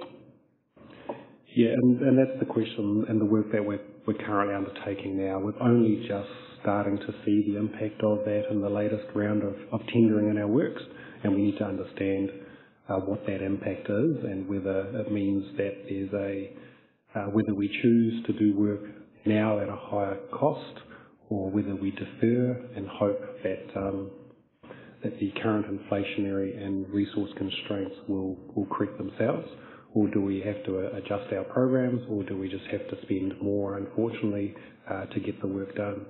The key is, I guess, with regards to making the appropriate decision for the renewal of our a critical infrastructure, making sure that we don't put that at risk and do the work that we need to do. But there is other capital work that we can choose to do at a different time, and that's just a piece of work, unfortunately, that's ahead of us to understand how we approach that. Thanks, Thomas. I suppose it's a question of looking at what our priorities are if we need to work out what work we need to get underway as soon as possible and how we fund that as opposed to work that may not be quite so critical and could perhaps be further down the order. Yep, agree. Thank you. Thank you. Your Worship, the Mayor. Thomas, you don't really allude to it, but you do talk about the 3 water reform, and my question to you is, are the chief financial officers being involved at all in liaising with the working party about how we manage balance sheet separation? I'm hearing on an entity meeting that I'm involved in that, just add it to your debt and then that will just be carried over to the new entities, and I'm saying, well, that's not how we're looking at it. So are you involved in this? There are a number of working party groups, and with regards to Entity B, there is a CFO group that has previously met and discussed these issues and challenges. Unfortunately, though, it's gone a bit quiet, and we haven't met probably since October or November last year, and that probably reflects where the government is with regards to that program of work. So, yes, we have raised concerns around how debt is assigned, and particular how funding can be split.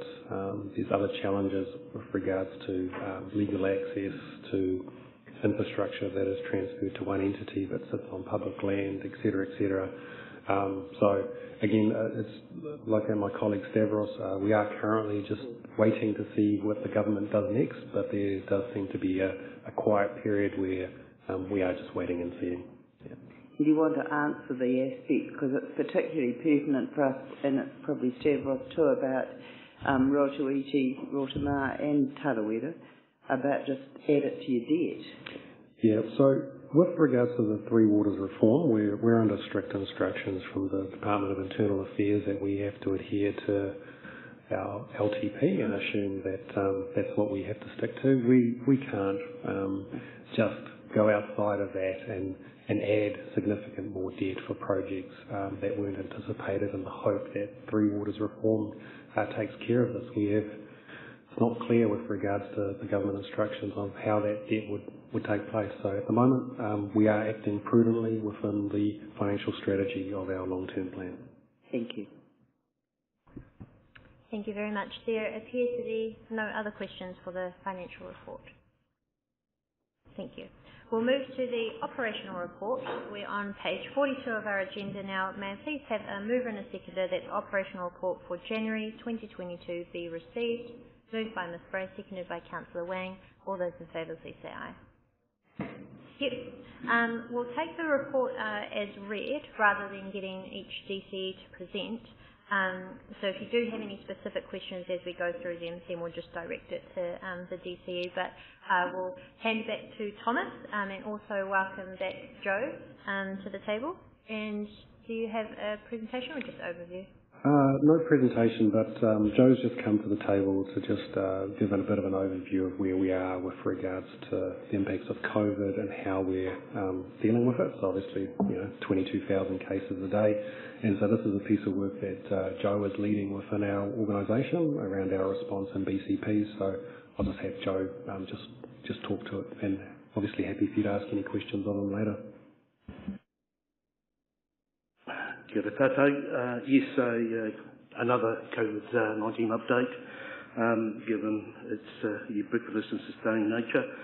So what's new since the last time I gave a verbal report, and of course it's Omicron, and the onset of Omicron. So if you recall, last night we talked about in anticipation of Omicron, we did a review of our BCP, our business continuity planning, with the objective that with Omicron in the mix, how do we maintain our delivery of our core services?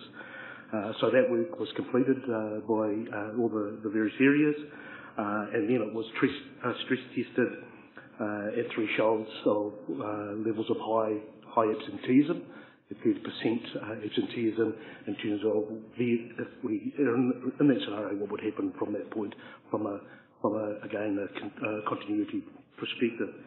So it's good that we had reflected on that and prepared for that, and of course all the modelling has now manifested itself in terms of the exponential growth in cases. What we see in our community is also reflected within the council. So we certainly are experiencing some cases, still relatively low cases, but some cases of both confirmed cases of COVID, and also a similar number of cases of household contacts. At the moment, from a process point of view internally within council, I want to give you some comfort around how we are managing that. The requirement of staff, if they're in a situation where they're either a confirmed case or a confirmed household contact, they must inform their manager and then they inform me.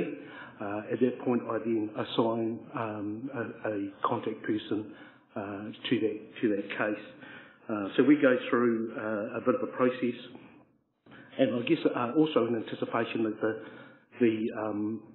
all the processes and the contact tracing nationally are all reasonably overwhelmed at the moment. So in recognition of that, we're trying to be proactive in terms of our approach around the way that we manage those cases and the support that we provide. So after assigning a contact in each case, we will talk to that individual around the level of symptoms that they're experiencing, when the infectious period started, if there are potential council close contacts, using the guidelines of the ministry. Then we look to support and ensure that people are getting good support if they are self-isolating. And we'll also talk to them around access to rapid antigen testing in terms of facilitating that if we can. Certainly, there have been across the organisation the odd unit that, the individual units that have already triggered the threshold of high absenteeism, and so in those rare cases at the moment, we've now triggered our next step in the BCP. For example, Customer Solutions are an example of that for us at the moment, where their plan was to manage through some working from home and also utilising other staff that have cross-skilled in that role and being able to pull them into that function. So they seem to be coping well, and again, based on some good planning previously in the BCP. Council also continues to provide support to some of the initiatives from Lakes DHB, in particular around distribution of rapid antigen testing, where they've developed a sort of a hub and spoke model with a stadium staffed by council staff members managing the distribution of rates to various points around Rotorua. So our team are actively managing that process. Also linking with NSD, providing or recruiting a resource around the coordination of CAI. So that's been another instance where we've worked our way through. Certainly, there's been a little bit of noise around the recent court case with the public health order with respect to police and defence staff. And of course, it's very fact-based, and the basis for that decision is completely different from the scenario that we did our risk assessment on. And the advice, of course, is that that decision for police and defence staff is not relevant for our process and the policy that we've implemented. Other than that, there's been no other exchange I've had around that situation. That's sort of where we sit. Still low numbers. We're managing, but I expect that those numbers will, of course, increase, particularly if we see more and more household contacts convert to confirmed cases, as the case is nationally. Thank you. Well, thank you very much, Joe. I just wonder if there's any questions. Are you happy to take them now? Thank you. First question from Councillor Kumar. Thank you, Madam Chair. Thank you, Joe. Joe, you mentioned rapid antigen test, but you spoke a whole lot of scenarios around procedures you're taking. Just wanted to know, do we have rapid antigen test available immediately in case staff in the organisation feel unwell? Yeah. So, thank you for that. There's two things. Firstly, we registered as a provider of critical services, so we were able, with the appropriate documentation, to authorise access to rapid antigen testing for staff deemed to be critical workers. Certainly that process has worked over the last week or so, but there's been a couple of changes since. Fortunately, we've been able to, through that process, secure an inventory of rapid antigen tests on site. So we have a store of we have a small inventory that we hold on site that we've already started to deploy. Yeah. Okay. Thank you. Your Worship. Joe, thank you for the update. I was on a Zoom last night with mayors of the country about coping with stress with this Omicron. And it was really valuable. It was from a clinical psychologist. But I was wondering what the level of stress you're seeing in the staff. Certainly, the staff are here. Of course, the stress is around caution or being careful. Like, I get daily emails around how we're managing certain things and trying to give them again a degree of comfort around our processes. It still doesn't always negate a sense of concern. So, we certainly see that. A couple of these I've assigned myself as a contact person. So when I speak to our staff, they're either a confirmed case or a household contact. There's a range. There are those you can tell that they're well prepared and well organised. Others, it's just more from the point of view of other members of whānau that have symptoms and that. So I certainly see the stress more around their immediate household members, ensuring that they're getting access to testing, that are getting access to support that they require around self-isolating. So wherever we can, particularly around support, if it's around food, which is important, occasionally we've been able to link them through to MSD in terms of their national program around support, and that seems to be working quite well from the feedback I received. But is there stress? Absolutely. We certainly promote our EAP program, as you would expect, but I think staff certainly do appreciate council being proactive in terms of contact and checking in and making sure that if they have any concerns that they can still come back to us in terms of any other support that they might need. Sorry, Joe, what's EAP? EAP, so that's, sorry, yes, thank you. Oh, EAP? EAP, the Employee Assistance Program, yeah. Thank you very much. Well, there appears to be no further questions on that, but look, thank you very much, Joe. It's been quite a challenging time, but you've been certainly doing that with a lot of empathy for our staff and, of course, their wider families. And also very important, the business continuity planning that has gone into place to ensure that as a critical service, we're able to continue to operate and serve our community with those essential services. So thank you for your work behind the scenes, Joe. Thank you. Thank you very much, Thomas.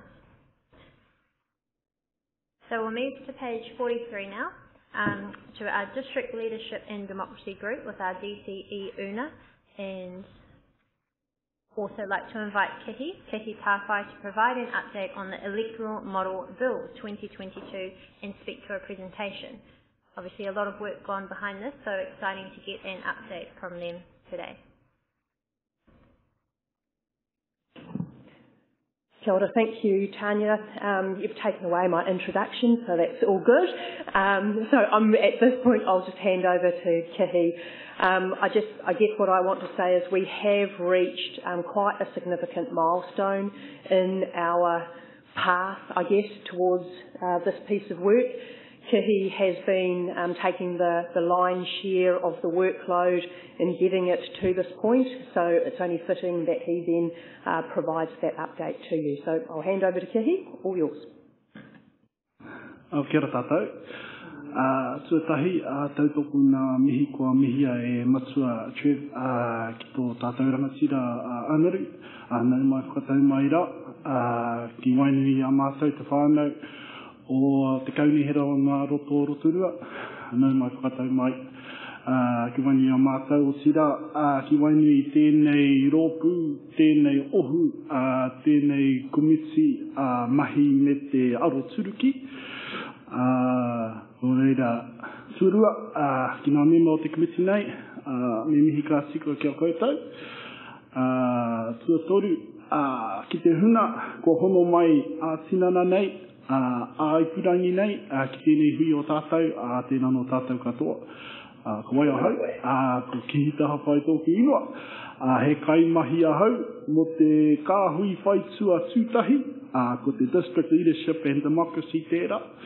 No reira, kia ora no tātou.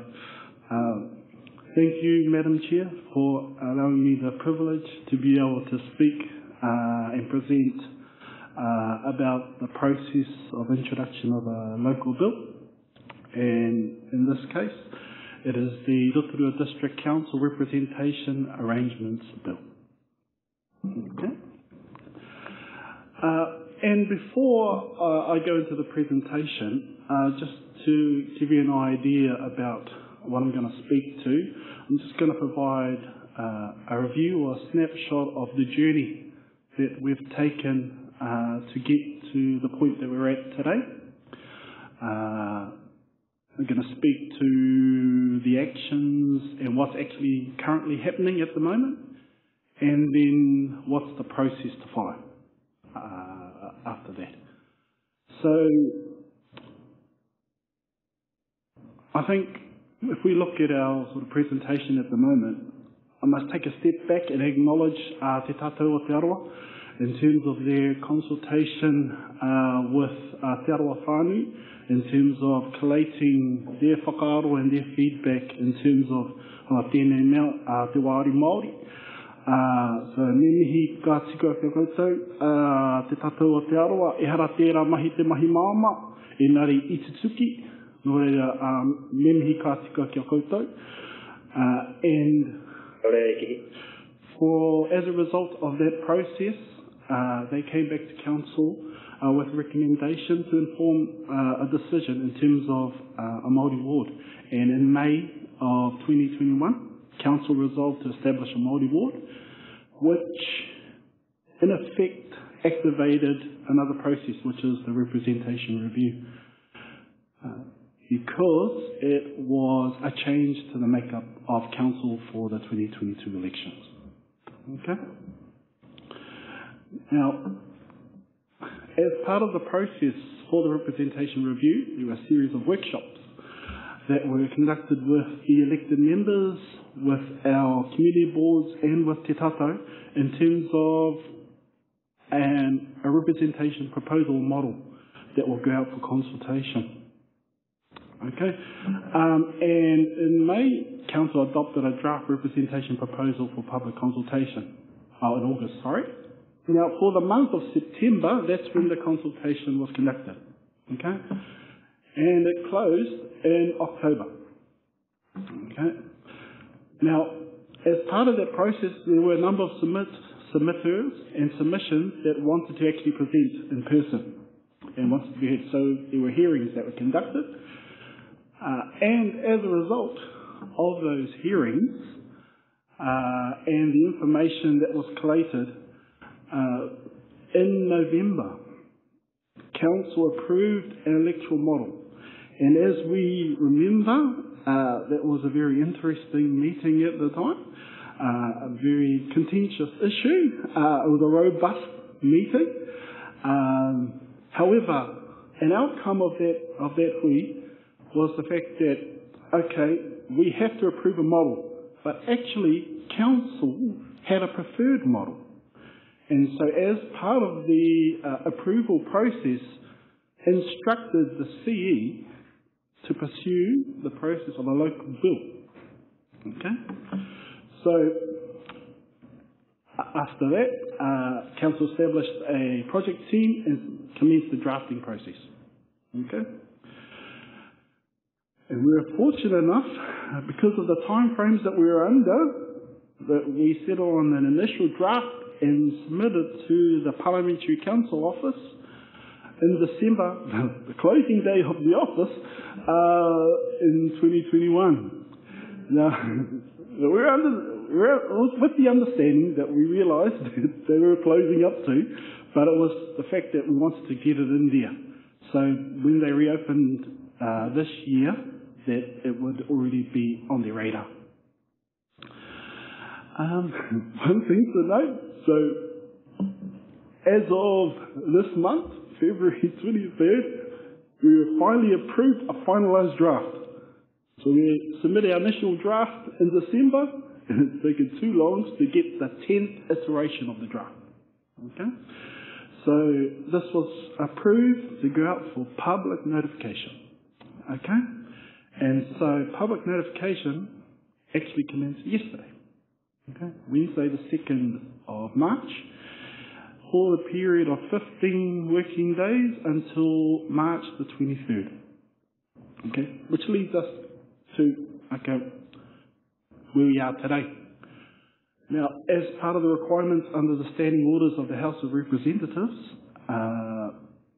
in terms of notification to the public it has to be, so hard copies of the draft have to be available for public viewing for a period of 15 working days. Okay? So that's why our public notification period is for 15 working days. And these are the channels that we are currently sort of utilising at the moment to get the awareness out there and to inform our public. Utilising our Kōrero Mai and Let's Talk platform. And the Rotorua Lakes Council website, our public notices section. Now there is a requirement under the standing orders that the promoter of the bill has to utilise a website under their control. Okay? And so hence why we're using our channels. Also, one of the requirements too of the standing orders is that it has to be published in a newspaper that is circulated within the district once for a period of 2 consecutive weeks. Okay? So we are using the Rotorua Daily Post. So it went out for public notice yesterday. It's going to be in the Rotorua Daily Post next week, the 9th of March, Wednesday, and also the Rotorua Weekender. So this weekend, and next Saturday. And the reason being is that you've got 2 avenues, one's paid and one's unpaid. Okay, so we want to ensure that the majority of our population are informed and have access to it, and so they know about it. We're also notifying those that engaged in our representation review process. So those that submitted, those that attend hearings, as persons of direct interest, because they actually participate and engaged in the process. We're using our media platforms like Rotorua FM, our media release that went out yesterday as well, e-pānui, social media. These are outside of the requirements, but we don't want to just do the minimum. We want to ensure that we're doing more than we should. Okay? And as I said previously, hard copies have to be made freely available for our public, and they are in our customer centre here at Civic Centre, as well as Te Akamori. And it's on both floors of Te Akamori too, on the ground floor and the first floor. And also, as per the recommendations of the Parliamentary Council Office, they have given us a list of persons that we should give notice to. And elected members, you would have received some information last night. And so that was the template of the information that was sent. Okay, obviously tailored to the audience. Okay, it wasn't just a generic one that was sent out. Okay? And so we've been really fortunate that we've had a template to follow. As in, we've been supported by Canterbury Regional Council. They've freely given us their public notification package as to a process for us to follow, because for some of us, and I think the majority of us, this is a new process. Okay? So they have been supporting us in this. And for those that might not be aware, Canterbury Regional Council are actually going through the process of introducing a local bill at the moment for the Canterbury Regional Council Maitapu Representation Bill. And it's currently at the select committee process. Okay? So it was a good guide for us in terms of, okay, what's to come. So in terms of what's coming up next, what are our upcoming actions? Once the public notification period has been completed, we collate all the information, and our promoter, which is our chief executive, that will declare to the office of the clerk in Wellington our intentions to introduce the local bill. Okay, and so that's, if everything goes well, that's March 28th. Okay, which gives us an opportunity because on March 29th, there's a sitting of the House. And so that's an opportunity to be introduced, our local bill to be introduced to the House, because for those that might not be aware, you declare your local bill, then you introduce it at the first sitting of the House for that week, and then on the third sitting day is the first reading of the bill. Okay? However, there is a process in terms of if it's declared urgent. If there is an urgency declared to it, then it can be read on the same day that it was introduced. However, we're just going by the sort of normal, regular process, and so March 31st will be the first reading, potentially, of the bill. And after the reading, then it's referred to select committee. Once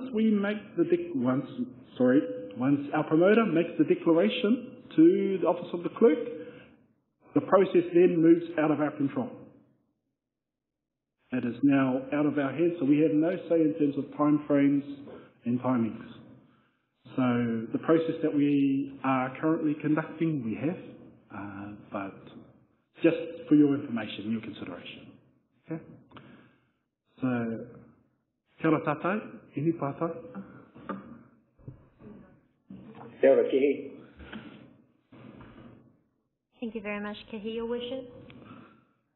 Thank you, Kihi, for that. The 3 months is pretty spectacular, actually, for drafting a local bill.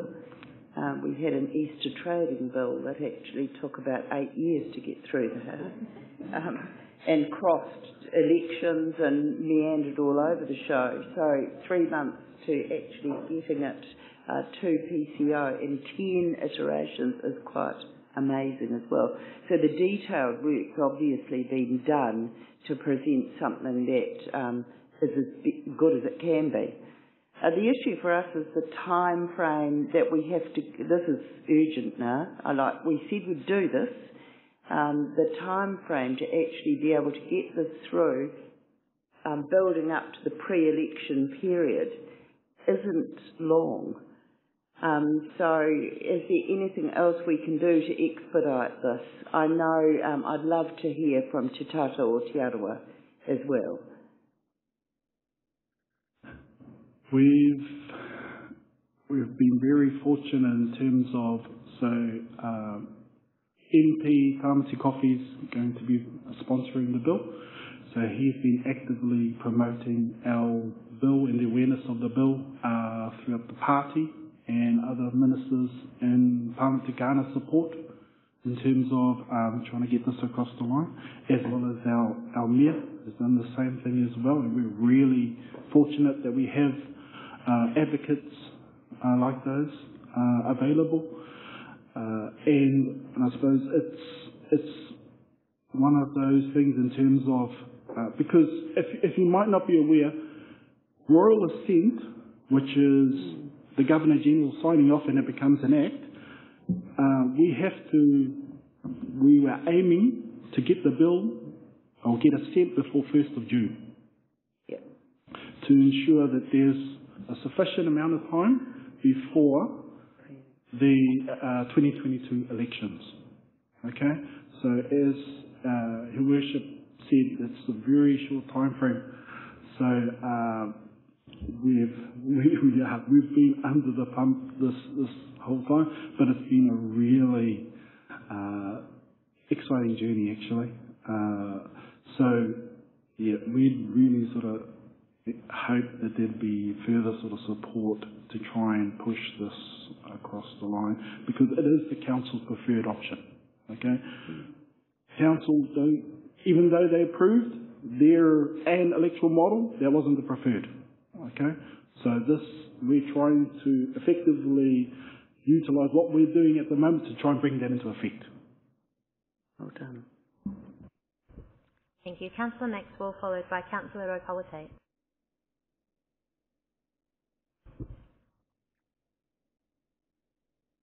Thank you, Madam Chair.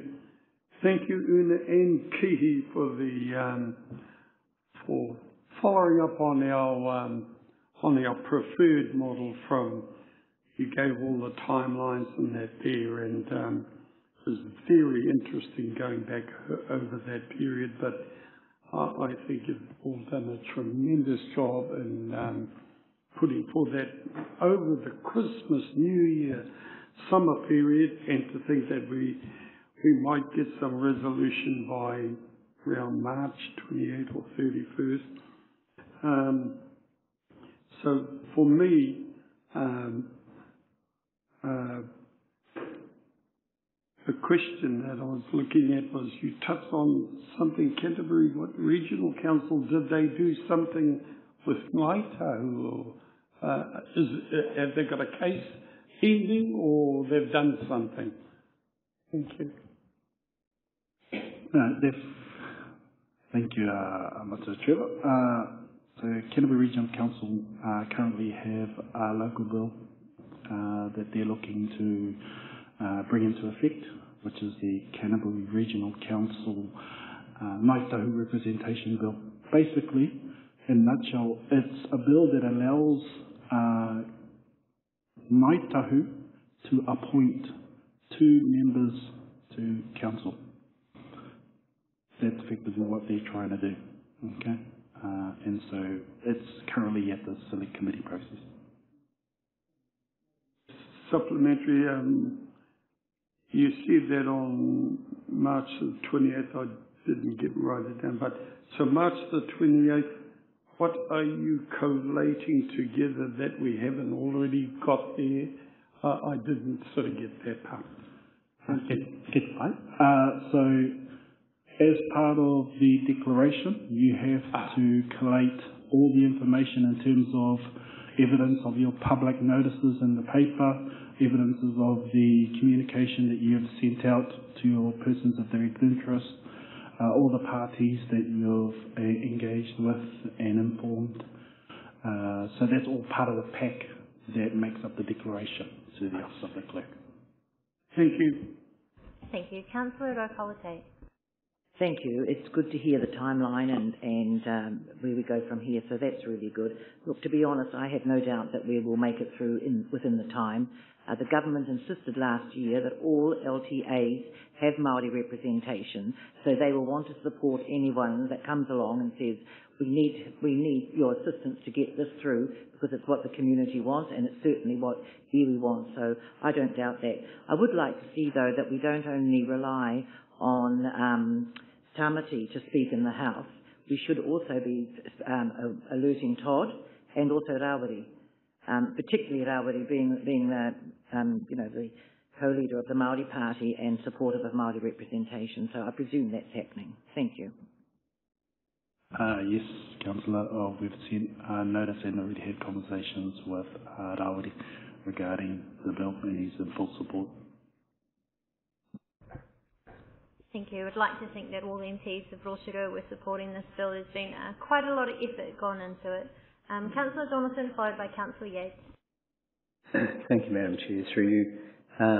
Not sure who's going to answer this one, but great presentation, Kihi. So, all going well, Royal Assent by 1 June, which gives candidates maybe 5 weeks to decide where they might position themselves in relation to the electoral model or the representation model we have. If there's a spanner in the works, we then fall back to the 118, which I understand is still subject to Local Government Commission review and appeals. So where's the mahi on? Is that proceeding in tandem so that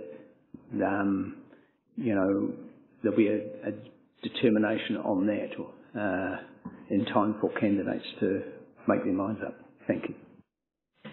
Thank you, Councillor Donaldson. Yes, you are right. In fact, there are 2 processes going on simultaneously, but completely different at the same time here. So we're, in terms of the representation review, I guess proper, for want of a better word, All of the appeals and objections that were lodged with Council are now in the hands of the Local Government Commission. They go through all of that information and including an assessment and review of Council's decision making in adopting that preferred model, that 118 model. Part of their process is that they can conduct hearings where they come back and the appellants have the opportunity to speak to their appeal or objection, and Council as well has an opportunity to represent itself and support adoption of its model. At this point in time, the Local Government Commission have not confirmed with us whether hearings will be run, but it would be fair to say to expect that we will be having a hearings, because this is a process that needs to run its course as well. The Local Government Commission needs to make a final determination by the 7th of April, so that would be in place. Then if we are successful with the local bill, that would overturn the determination of the Local Government Commission. I think that answers.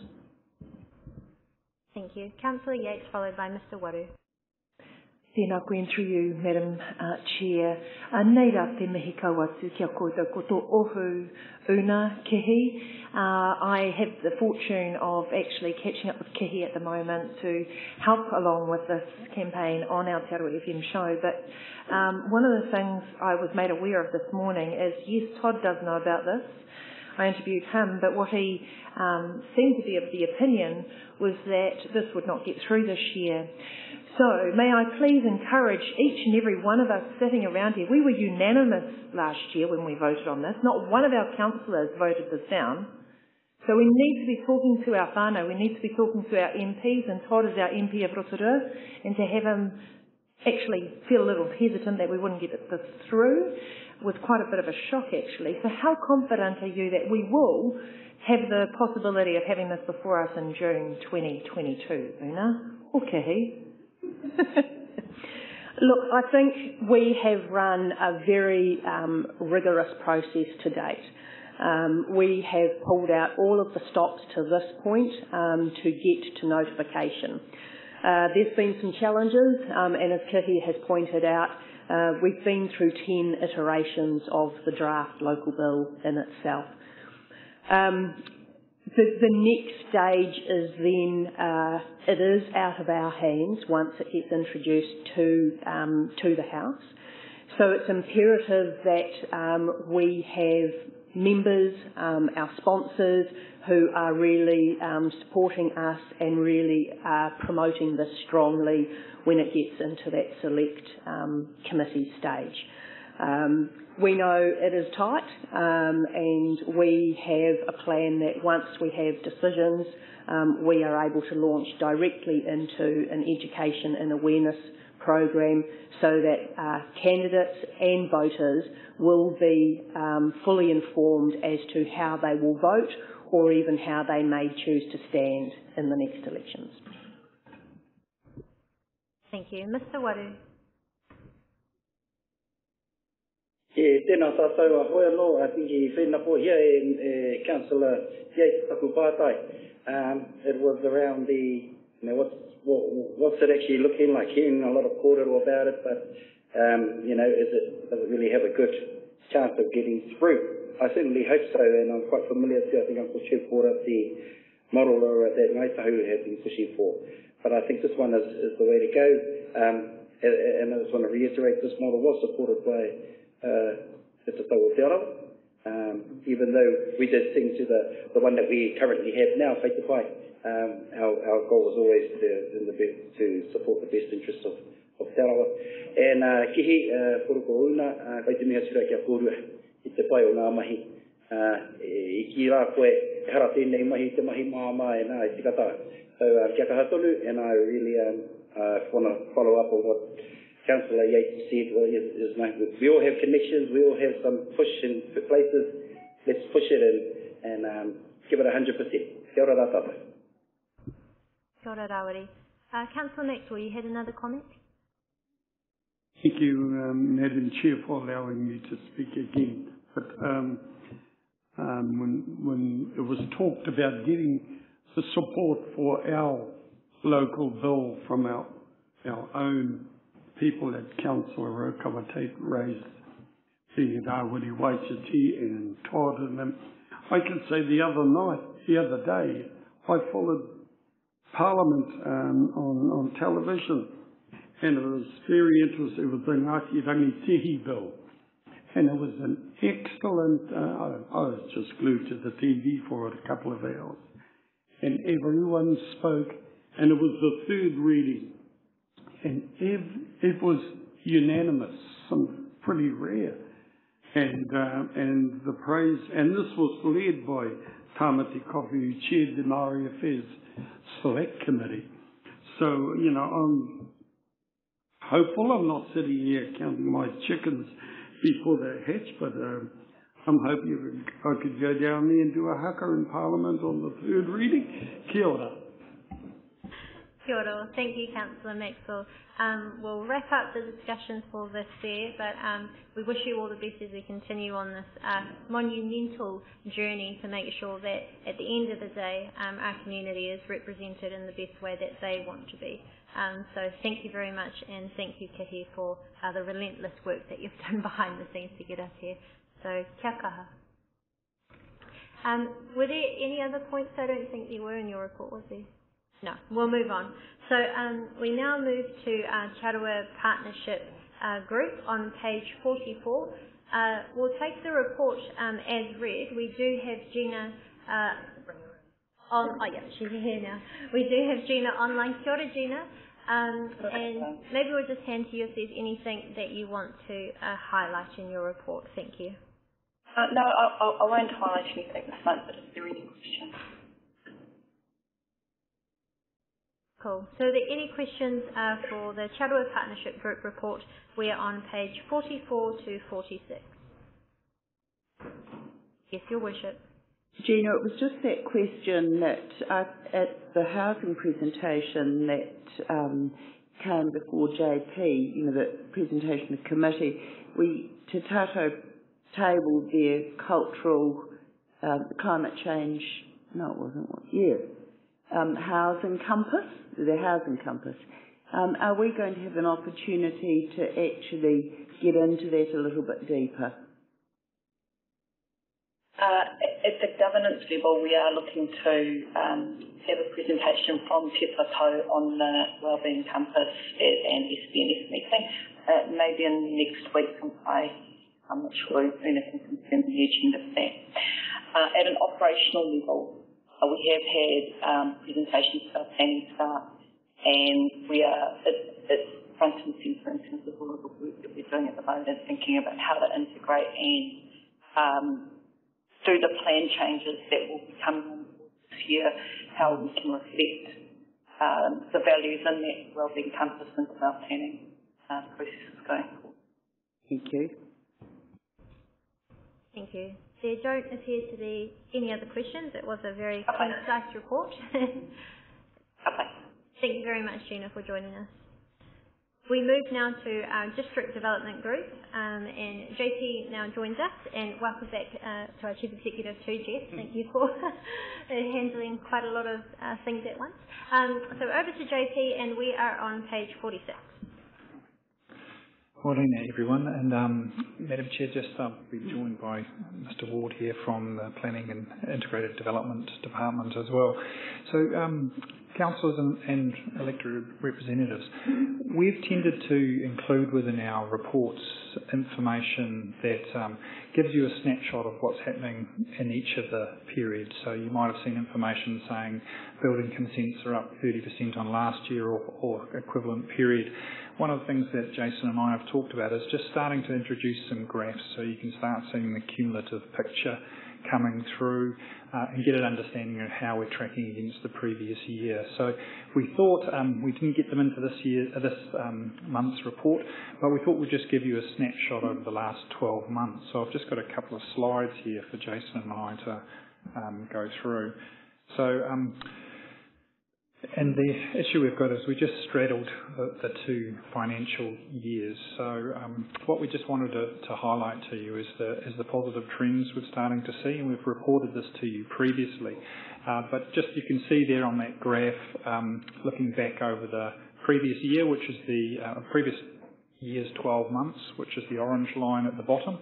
And then just looking back into the last financial year, of course, we're crossing a financial year there. So the dotted line picks up on the end of June. So you can see there that compared with the previous year's performance, we ended the 2021 year with 24% more consents for new residential lots for that previous year. Now that positive trend is obviously carried into the first 7 months of this year.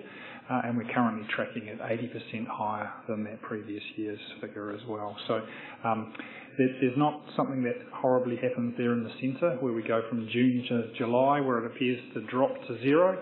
Actually, that's us crossing into the next financial year and starting off the cumulative numbers again. So that's just the picture of some of that positive responses there. So for us, this is the key metric to see that supply of lots and consented areas for homes. So the nice thing there is that we also then have a clear graph here, which is the issuing of building consents. So again, you can see that we compared with the previous year, as we finished the last financial year, we're up 65%. And this year we're tracking for this first 7 months at 47% higher. So some quite positive growth and development there. Probably the other issue that I would highlight, and it follows on from Thomas and Joe's presentation, is from a business continuity perspective. Jason's building team is incredibly important to the ability to see homes continue to be built while we worry about COVID implications. So those are the team members who have to go out on site and inspect at various stages of a house's construction. So critical steps within that process for a building, and so really important for us. So Jason, certainly within his business continuity plan, is thinking very carefully about how we manage the building inspectors through that process. The one other difference, and it just relates to this slide, and I'll just throw it across to Jason, is just the explanation about where the work of kāinga ora fits within the lots created and here within the building space. Great, thanks JP. Yeah, so in terms of kāinga ora's mahi within Rotorua, it's included within the numbers for land use consent and subdivision, so within those numbers. However, we're working with, they have their own building consent authority, so we're working closely with them to actually obtain numbers in a timely manner to include those. So at the moment, the kāinga ora builds are not included within those building consent numbers, but they are in the subdivision and land use, because that's still within our function, so we are issuing land use and subdivision for kāinga ora. So thank you, Madam Chair. If there's any other questions anyone has for us, I'm happy to answer those. Thank you, Your Worship. Question, because there's a lot of curiosity following the workshops. It's not about the subdivisions and the consents, but about the priority area of the Central Business District.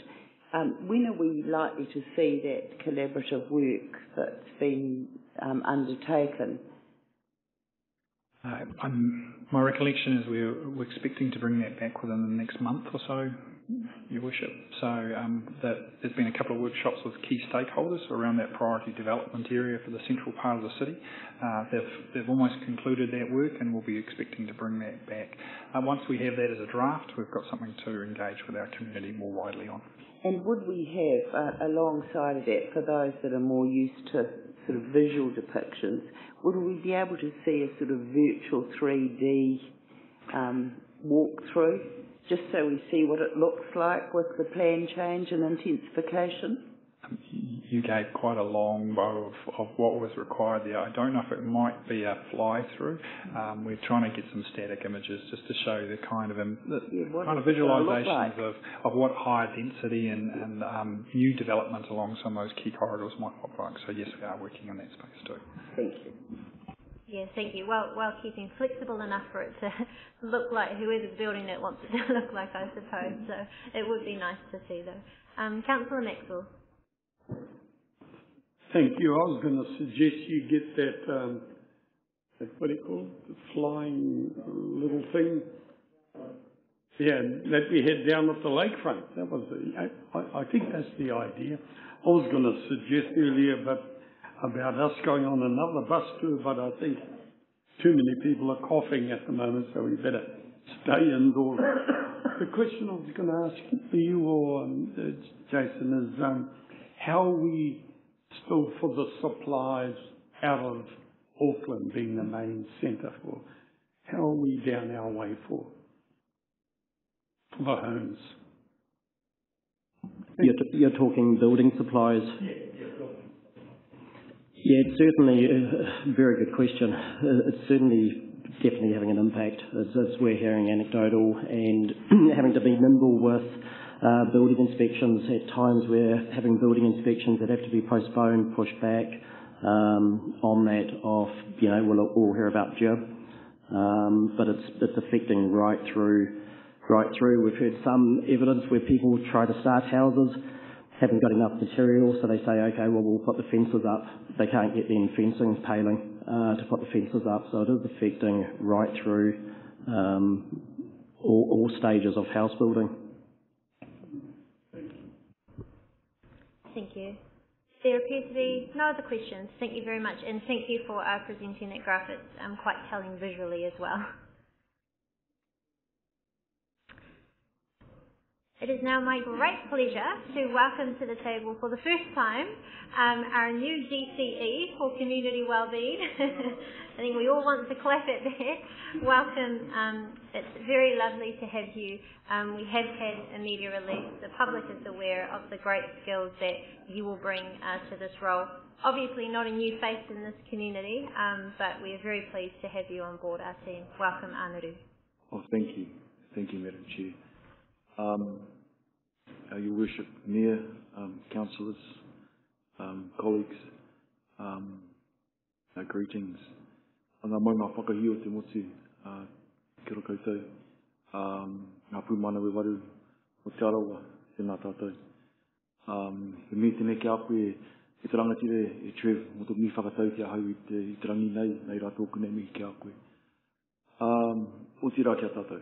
Ko wai au, ko anaru pe whairanga tōku ingoa, i reo no Ngāti Prau, no Ngāti Rangi Taurere, no Ngāti Tūwhare Tōhoki.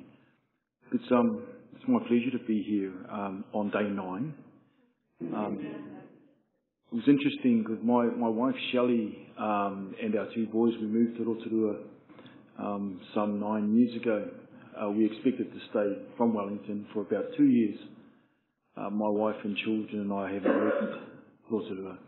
We think it's the jewel in the crown. And whilst I've worked elsewhere in Wellington, we love Rotorua, and it's a great place for our children, for us to raise our children. And so it is, my pleasure and absolute honour to be home, to be working with the council. I really look forward to working with our council and critical friends and our colleagues here to make Rotorua a great place that we all know as we work, live and play here. I guess for me also, I'm really fortunate to have such a talented team around me and also to work with colleagues that care deeply for Rotorua. So, I'm just proud to be home. I've loved my 9 days, and I'm really looking forward to working with each of you as we provide the services, the safe places, the locations around Rotorua that people of Rotorua deserve and expect from us. So we do have a presentation today that we hope will address the matter raised by Councillor Heatley. I was wondering if I might please invite up Rob to talk to Lakeweed, and then we'll take any other questions as we go. Thank you.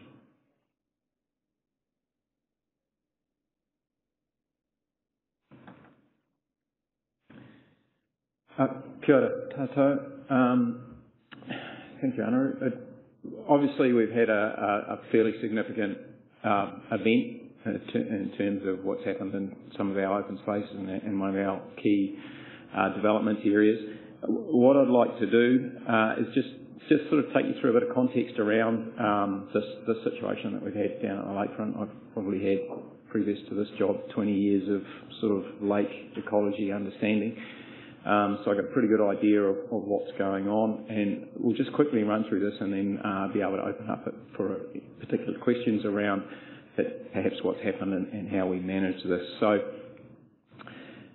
historically, weed strandings on Lake Rotorua are not unusual. If you can, some of you might remember back to the 70s, 80s and 90s. I certainly do. And we had significant weed growth in Lake Rotorua. Macrophytes is the name of these types of weeds. And they used to blow ashore, and there were a variety of ways of working on them in certain areas. You'll see an image of the lakefront there in the top left from 1995. That was an event we had. And then the lower right image is actually on the eastern side of the lake in 1993. That was definitely under a different regional plan, where disturbing the lake bed with a digger was certainly not as considered impactful as it is now. And so there were methods to control strandings back then that are not available now. We all sort of remember these. Now, as the lake water quality deteriorated into the 2000s and into the 2010s, we didn't get weed stranding, we got algal blooms. Okay, so there's a cycle of nutrient enrichment that's happened in the lake, and the weed stranding sort of disappeared. We didn't have them. Interestingly, this event we've had, people have said, we haven't seen anything like this for 25 years. Which is not surprising when you sort of understand what's going on. So we went into an algal bloom situation, and now we have put a lot of effort ourselves, Te Aroha Lakes Trust, the Regional Council, into cleaning up the lakes. And so we've gone out of the algal bloom phase, and we're back into a bit of a macrophyte phase. So the last summer, this is a graph here of water temperature on Lake Rotoiti, and the last image, or the last side of the graph, the right-hand side of the graph, pretty much shows you that the lakes were about 2 degrees warmer this summer than they have been for the previous summers. I don't know if you mow your lawns, but if it's warm and it's wet, you need a bit of rainfall for your lawn, but we certainly don't need so much in the lake. And there's good light, you'll get strong growth. So we've had a situation where Lake Rotorua has had a lot of weed growing in it. And then what happens in the first week of February, we were into tropical cyclone seasons, and ex-subtropical cyclone Dovey hit New Zealand on February the 12th and the 13th, recording 80 kilometre an hour wind speeds across Rotorua from the north, and unfortunately the lakefront development is on the southern side of the lake, the downwind side. So we've had a summer of very impressive weed growth, and we've had a significant weather event that has hit the country. Power outages throughout Northland, floods in Taranaki, and all sorts of things. So I think that's quite important to be aware that this was a nationally significant weather event that hit Rotorua. This is Lake Rotorua at the lakefront on the morning of the 13th of February. So the storm sort of arrived on the evening, later on the night of the 12th. And pretty much blew through all day on the 13th. And we can already see what's happened is that the weed's growing very close to the surface. We have 80 kilometre an hour winds. It starts breaking the weed off and it blows it all downwind. Okay, so this is the stranding that we've had, similar to the strandings that we had 25, 30 plus years ago when we had a lot of weed in the lake. So it's independent of the fact that the boardwalk is there. It was going to happen. If we had a southeasterly, it might have gone the other way, but it didn't. It's come this way. So what has happened is, since that incursion, we've been, that stranding, we've been working with the Bay of Plenty Regional Council on removing as much weed as we can physically get to. Bay of Plenty Regional Council has a weed harvester. So it's this vessel that you see here. It's been actually manufactured with the key purpose of removing weed from lakes, because weeds have high levels of nutrient, and it's a way to mechanically remove nutrients from the lake. Lake Rotorua and the Lake Rotorua Action Plan has a target of removing 50 tonnes of nitrogen a year through mechanical processes. So if the regional council can get the opportunity to get weed when it's thick, they can actually remove a lot of nitrogen. Harvesting in Lake Rotorua generally doesn't work as well as Lake Rotoahu or Okawa Bay, because the weed beds aren't particularly thick, but when they wash up like this, they can get at them. So the regional council have an interest in getting this out, and they've been doing a great job down the lakefront where they can. So they've been using this machine for 2 weeks. It was still operating yesterday, and it's taken out nearly 1,000 cubic metres of weed. And we have been helping that with cartage, so we've been working with that machine as well. So it's been coming into the boardwalk area, getting as close as it can and removing weed.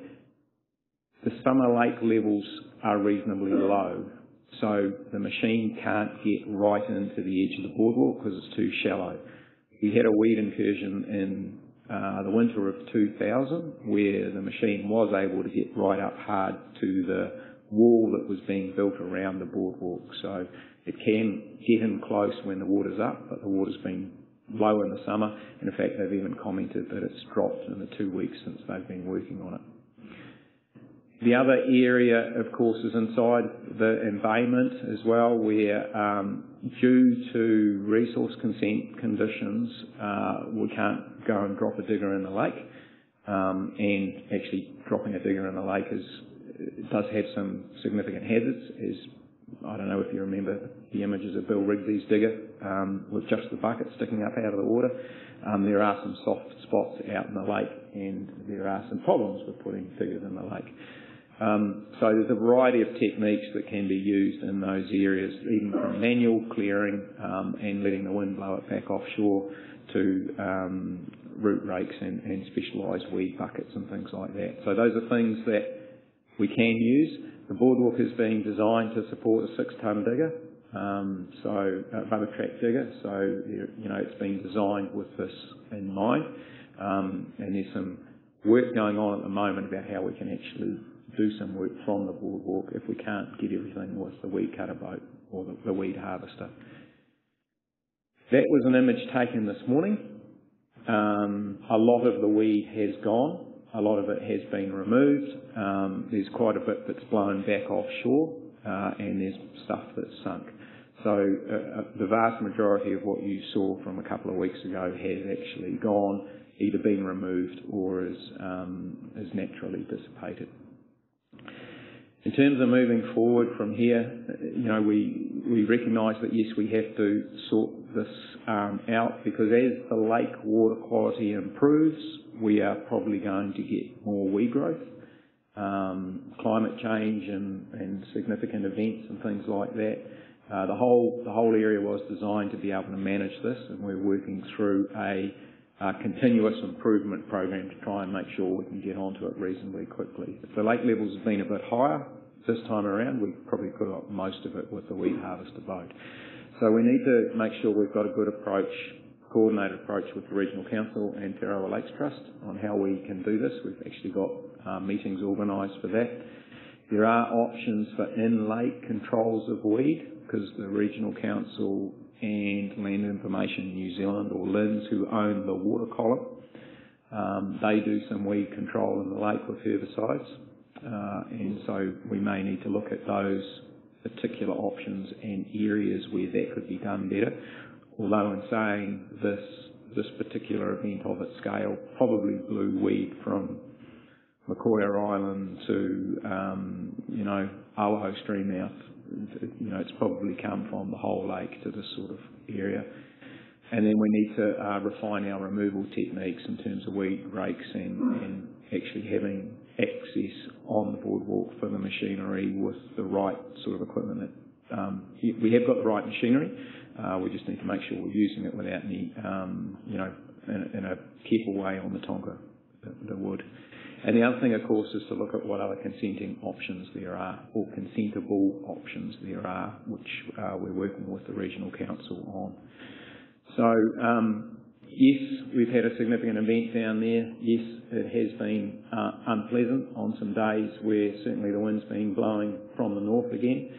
My view is that this is it's a natural event. It's a significant one. And we have to be able to manage for them, and we're working on how we can make those improvements to our systems to work through that. So, have to take any questions on that or anything else that might come up. Anu just asked about how many tonnes.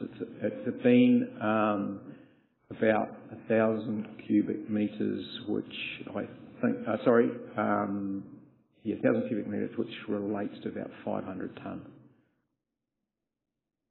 Yeah, that's 90 truckloads or something like that. 90 truckloads, that's a lot. Thank you. Councillor Yates. Tēnā kōrua o tira through you, Madam Chair. Nei rā te mihi kia koe anaru nau mai, hara mai ki tēnei o tō whare. Heo anō, kia koe, Rob. Ko taku pātai, it is around whether or not Rotorua Lakes Trust have been investing a lot in uwhi, and whether or not that might be a consideration at all. I don't know where that's sitting with regards to our Lake Rotorua, and in particular that lakefront area, but whether or not uwhi might be an opportunity to look at mitigating the growth of the lakeweed. Thank you, Councillor Yates. Yeah, the uwhi, the mats, the weed mats, I know that they have been working in reasonably tight areas, let's call it, sort of geographically small areas, to consider an area or to consider the size of some of these weed beds, Kawaha Point and areas like that. It's certainly, I think you can control localised sort of problem areas. I'm not too sure how it might work in Rotorua. If there was enough uwhi to go around to sort out the Rotorua situation, I'm sure we'd be happy to try and implement it if we could. Thank you. Mr. Waru. Kia ora nōra tātou, e anaru, tēnā koe. Ai te mea te kia koe, I tēnei tungai te mōhio, koriru ia koe tēnei tūranga nui, te mahi ngā mahi roto I te kaunihera. So, anaru, good to hear you there, and I remember when you came 9 years ago. Hei mai koe, koko ko Shelley, me o tamariki. Hana, I reira ka tūtakitaki ai tāu, me tō whānau. So, good to have you on board, and I'm very, very happy, and indeed, te tatau o te arawa happy, wariru ia koe tēnā tūranga. So, I think, again, Councillor Yates might have stolen my thunder a little bit with the question. Was around what has Lakes Trust, or where does Lakes Trust fit into the mould, and also, with another iwi hat on, we need to ensure that our lakefront, because it was pretty putrid, and I agree with Councillor Bentley, it was down there, especially when I was overseeing our build for our spa, and also the other things we intend to build there as well, and I think we need to come up with a bit more of a plan around, not just waiting for it to happen, and that took a week to 10 days to clear out, and it wrecked. So I just want to urge us to come up with a very robust plan, and don't underestimate the mātauranga Māori. It's not just about the weed, there are a number of other factors, like sediment and things like that are affecting the flow of the lake. And, we used to have a pāanga called Weriweri. And when certain winds and things happened, it would end up there, and Weriweri was another way to say haunga. It sunk because the weed would come up. Not so much like now, but we know how to handle these things. And I just want to put that forward as well. So, and saying that too, Anaru, Pasai Kawe, what's your priority? What would you say is your top 3 priorities at the moment? Say 9. our priority. We might give you a bit more time before you have to answer that one, Anaru, but we would look forward to hearing it from you. If there's anything that you want to say personally, then Kapai. Thanks for that, Audi. I appreciate the question. I think right now, clearly, community safety is hot on my mind, and what that looks like, given my 20-year background in policing. I am concerned, but also can see opportunity. At the moment, just getting a lot of situational awareness and bringing myself up to speed with the priorities for Rotorua. But certainly that features strongly in my mind. And so you're just real current state, understanding the current state so I can understand what their desired future state might look like and those deployment decisions and seeing what other partners we need in regards to bring those plans to life. And certainly from my perspective, Rauri, Te Tatau o Te Arawa, I'll be knocking on the door in regards to what good looks like in regards to community safety. So top of my mind at the moment would be that, and certainly supporting our colleagues, my colleagues, the executive. So, really early days for me, but if I'm thinking about what I can see, that's what I see at the moment. Kia ora. Kia ora. And I just wondered, Councillor Bentley, you did raise the question earlier, and we've had a bit of an update from Rob now, but was there anything else that you wish to add? No, I don't think I can verbalise it. I'm probably up for a code of conduct breach if I verbalise what I'm thinking. Okay, then we'll keep it there. Thank you, Councillor Bentley. Your Worship, the Mayor. I'll follow up. Welcome, Anaru, and I'm pleased to hear you say community safety is actually the top priority. And there are lots of small meetings that we've been asked to go to, neighbourhood support or the Lakes community meetings where this was an issue raised at many of those. So it would be great when we get the opportunity to look at what are the strategic responses that we should focus on in community safety. And I look forward to working with you there because we've all got to collaborate on that. But Rob, could I just ask the question that I think it was on Councillor Bentley's lips, but he didn't say it. Did we respond quickly enough? Or do we make it quite difficult in terms of we've got to go to Te Arawa Lakes Trust to get approval, to get regional council involved to get the stuff out? And I know it's still building and it could still wave in, but did we react quickly enough? Through you, Madam Chair. It's a good question. I mean, there was a discussion earlier about Invercore's role in weed clearing, and while it's not on what we consider to be their billet quantities, we do use them for weed clearing.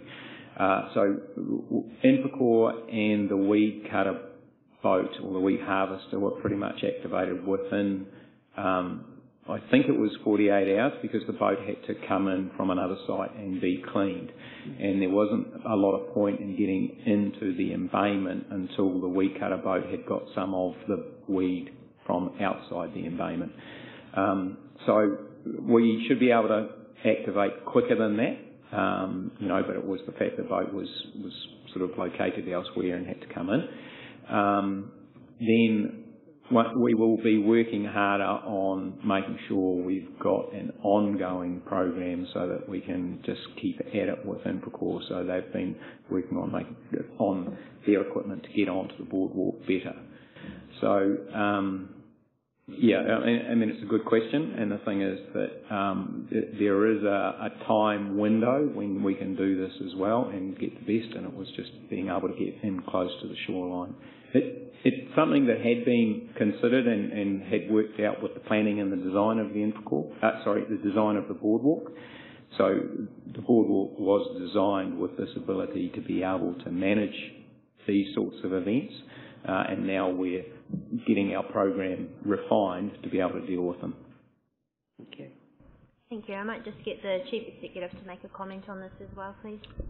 thank you. Through the chair.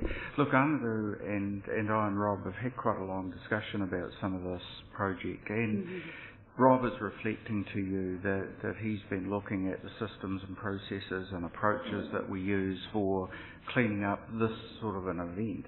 One of the challenges, though, of course, that we've got is that this isn't a usual event. This is the result of a cyclone. And one of the clear things is that, yes, we could have cleaned it up incredibly quickly if we had 3 or 4 weed harvesters on tap to be able to put into the lake and immediately the following day start cleaning. The reality, though, is that from a cost point of view, it's prohibitive. We just, as an organisation, wouldn't actually see that having the level of investment to clean up what are very unusual events overnight is a proper use of ratepayer funding. What we need to do is to make sure that on frequent events that occur, for example, on a regular cyclic basis, or every month, or every 3, or every 6 months, those are the sort of things that we do need to have the capacity, and Rob is working very much on that to ensure that we're able to respond. But when we get incredibly unusual events of a cyclone blowing from the north at 80 kilometres an hour and having to deal with, I think the figure was 500 tonnes of weed, Rob, and 100 or 1,000 cubic metres of weed, just simply these sort of things are going to actually take time. And I think no matter how good we get at this, the expectation that we're going to have these sort of events cleaned up in an incredibly fast order is probably beyond our ability to actually meet the resourcing requirements of it. For that answer, and can I say, as the Mayor, when there is a cyclone like this, the first port of call is to Stavros about, are the roads, are there trees down, are there roofs blown off, it was that bad. And then in came the lakeweed. But I agree that long term we need to look at how the heck we get this out, because it is an impact of climate change as well. And so we've got to make sure we've got a look at that plan about the in-lake solution. And Rob does know the ecology of the in-lake ecology because of your background, Rob, and I appreciate that. And I do remember the questions when we developed the lakefront plan. I think it was yourself, Councillor Tatzel, that asked, how are we going to cope with incursions of lakeweed? Well, here we are, but this is bigger than we expected. So I hope the public is a little bit tolerant about the aesthetic value of the place we love, and also the impact, sensory. It's not nice. But no one realised there was that much lakeweed churning away out in the centre of the lake. And ironically, tonight is the Lakes Water Quality AGM. So no doubt it'll be a topic at the AGM, and it's good that it's getting some airtime today. Thank you, Councillor Bentley, because I think this is living in Rotorua with our number of lakes. And the question for me with the Lakes Water Quality Program is, have we given enough emphasis to Lake Rotorua as a prime lake? Well, thank you very much. I think there has been plenty of discussion on the lakeweed. We still have Councillor Kumar, Ropawate and then Donaldson, but if there are any other questions on the report from page 49 to page 63, then please let me know, otherwise we will move on. Councillor Kumar. Thank you, Madam Chair. Thank you, Anaru, for your introduction. I'm looking forward to working alongside you and for the well-being of the community. Rob, I really appreciate your thorough explanation about what's it, because when it came out in the newspaper, the layman picks up the newspaper and saying nobody's doing anything. So what you've detailed today is very respectable, that the media are correct how they address the issue. So thank you very much for that. I've got just a couple of things. One question is, we are going to soon open up again as a destination to Aucklanders and the rest of the world. I don't encourage dogs and little terriers running around the city, but is it at some time we're going to look at seeing how our bylaws are with regards to if we are to promote our city around the dog issues? And the other issue that I have is, not the issue, my other question is parking. Hopefully you can answer. We'll just get Kurt up, our manager, to answer the question around dogs. Kia ora. Thank you, Councillor Kuma. So in relation to the dog bylaw, that comes up again to start the review process in that, and I stress that's to start that process in September this year, just as part of the bylaw review rollover. Thank you. The reason I spoke about the dog one is because I see the amount of registration for dogs.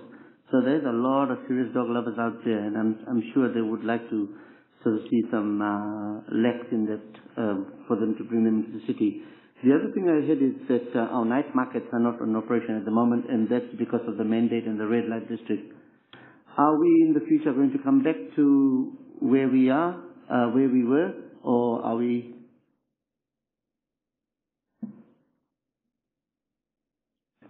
Thank you for that question, Councillor Kuma. Unfortunately, Stuart Brown's not here today, but if we can take that question offline and come back to you, we'll have an answer for you. Thank you. Thank you. Councillor Rotorua. Thank you, Madam Chair. It's really just in relation to the lakefront and the weed there. You know, it's quite obvious with the number of people going to the lake now, because it is stunning and people walk around there, so we should be expecting people to ring in and say they're concerned. So I don't think we should get overly anxious about that. The thing that has come to my attention recently, so I just want to let that one lie on the table, is actually around the markets, and people are saying, why are they closed when they're outdoors? And I mean, this is the Saturday one, and also, all our markets actually, because someone went the other day, I was at Hastings or Fielding actually, and they're all open, and they're all outside, and why aren't we? And I was just wanting to ask the question, as you, Councillor Kumar, are they due to get back on as soon as possible? Because we're living with what we've got in terms of our COVID response. Thank you. Thank you, Councillor Rokolate, and I'm sure many agree with that as well. So we'll take that feedback back and see what we can do, and just bearing in mind that the reason for it being closed was just to protect the health and safety of not only the operators but those who may be visiting. But we shall find a way to keep going through. Thank you for your concerns. Councillor Donaldson. Thank you, Madam Chair. Through you, mine's probably for Kurt. And I just want to acknowledge the wider role the Safe City Guardians are performing. And so they're not focused solely on the CBD.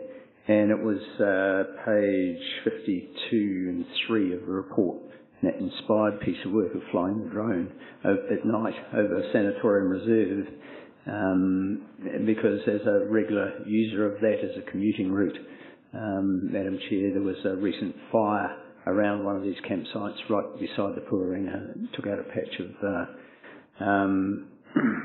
manuka right adjacent to the cycleway. So I just wanted to know, with Sanatorium Reserve, because the danger is not just to the campers but to users of the reserve of fire and that sort of thing, will this be a regular ongoing piece of work to monitor campsites and occupation in the Sanatorium Reserve? Absolutely. So, and I'm pleased that you've picked up on that as a bit of an innovative approach to address what has been a problem for some time. We have done this piece of work as a way of seeing how we can keep a better eye on that area for the safety of those users, for the potential fire risks, like you say. But also importantly to help look after our staff in that area. It's not when they're going and investigating these things, it's not a particularly safe area for anybody that is choosing to sleep there, or for our staff to be tramping through the vegetation and the geothermal. So definitely that was a trial to determine the effectiveness, and to all going well to look at incorporating that going forward into how we address that particular issue. Thank you, Madam Chair. Excellent. Thank you. And final question from Councillor Yates. Thank you. Through you, Madam Chair. Nei rā te mihi anō, heoi anō, ko tēnei mea rā ko te lakefront. I would just like to, mine's more of a comment and a compliment actually. So I noticed that the work that the Puoro art piece that Lionel had designed for the basketball half court has now been completed. So that's just an acknowledgement for that area being done. Rob, Safe City Guardians, I see them walking the whole stretch of Fenton Street, Neira Te Mihi. Also to Laura and our library team, fantastic to finally have Great Tarawa Stories, a resource that was built for our local schools, now in the hands of Te Akamori, Ka Tika, and around the Shimpak, it's just amazing. I just can't wait to see that. But the roof is now on. There's a whole lot of work going on there, and we really do need to keep up the positivity when it comes to the great things that are going to come to our city. So Neira Te Mihi kia koe. So 9 days in, and you're also already getting some tips, Te Anaru. Kia kaha tātou. Ai, tēnō tika tō kōrero, Messia. Kia ora. Well, that will bring that presentation to a close, but thank you very much, and we look forward to seeing those significant projects continue. Thank you. Thank you, Anaru. We now move to our final GCE group, Infrastructure and Environmental Solutions. We invite Stavros Michael up, and we are on page 63 of our agenda.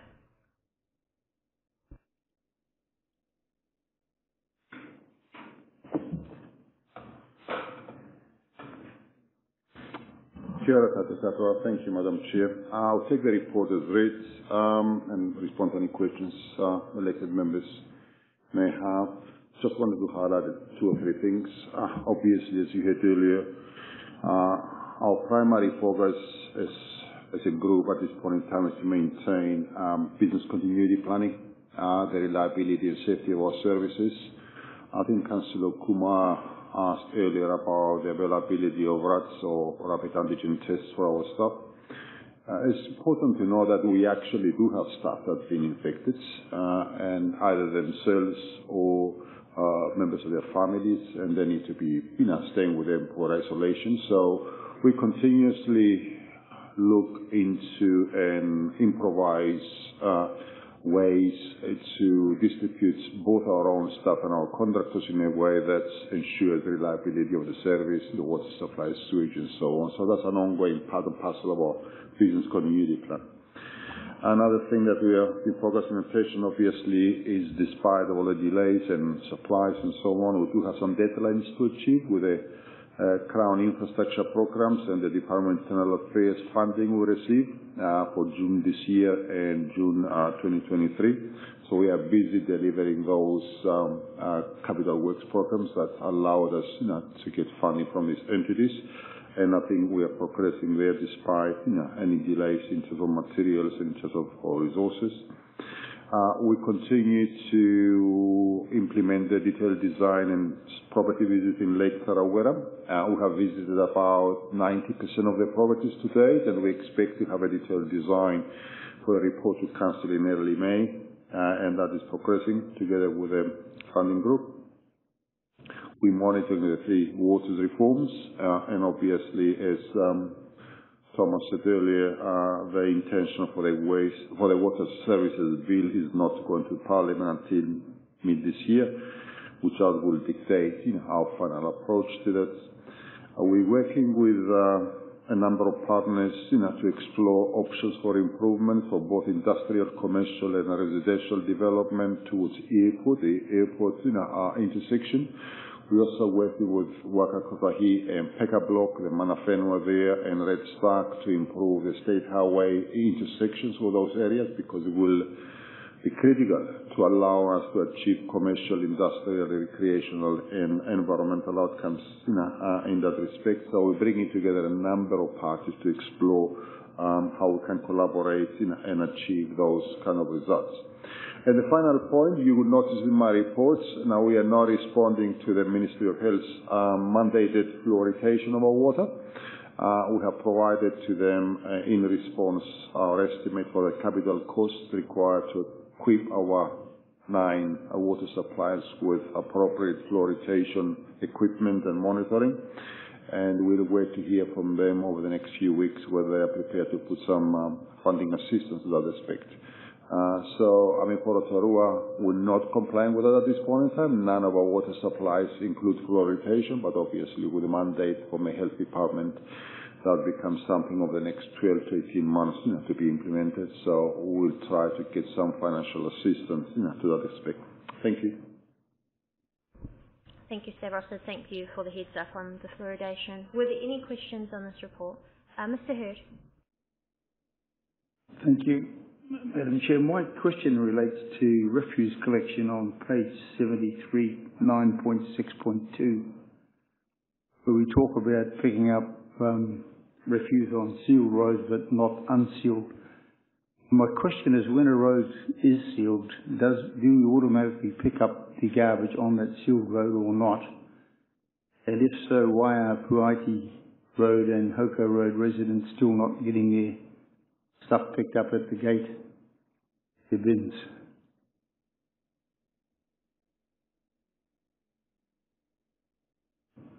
Thank you. Through you, Madam Chair, and I'm sure the Chair of the Rural Community Board will provide more in-depth assessment to that. When we went to the community consultation last year with regards to extending the rural waste collections, the agreement through the consultation process where unsealed roads were to be excluded, and as they get sealed, a consultation will take place with individual parties who live on those roads to see whether they want to be included into the system and to incur the targeted rate. Now, I can't tell you exactly at the moment what stage we are, but if you have each one of the roads contains, let's say, a number of properties, the chair of the community board and our staff are working together to ask those people, now the road has been sealed, would you like the service to be extended to your side? Because I think it would be a little bit sort of heavy-handed if we went and imposed the service without actually talking to the residents, because they need to incur the targeted levy. So we are in the process, and we're fully aware that as we extend seal extensions, and obviously we need to bring these parties, provided they wanted to, into the collection service. Thank you. Your Worship. Mine's a slightly more esoteric question, Stavros, about the IPCC climate change report that was released internationally, where we've seen the national response seems to be we've got to do more. When you look at our infrastructure plan and our resilience plan, what on earth could we do that is more?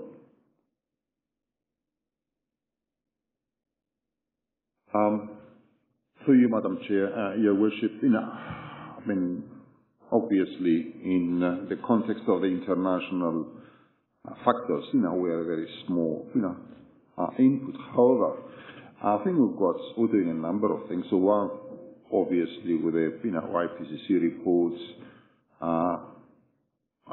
there are climate change effects we need to adjust to, and our stormwater master plan is a significant component of that.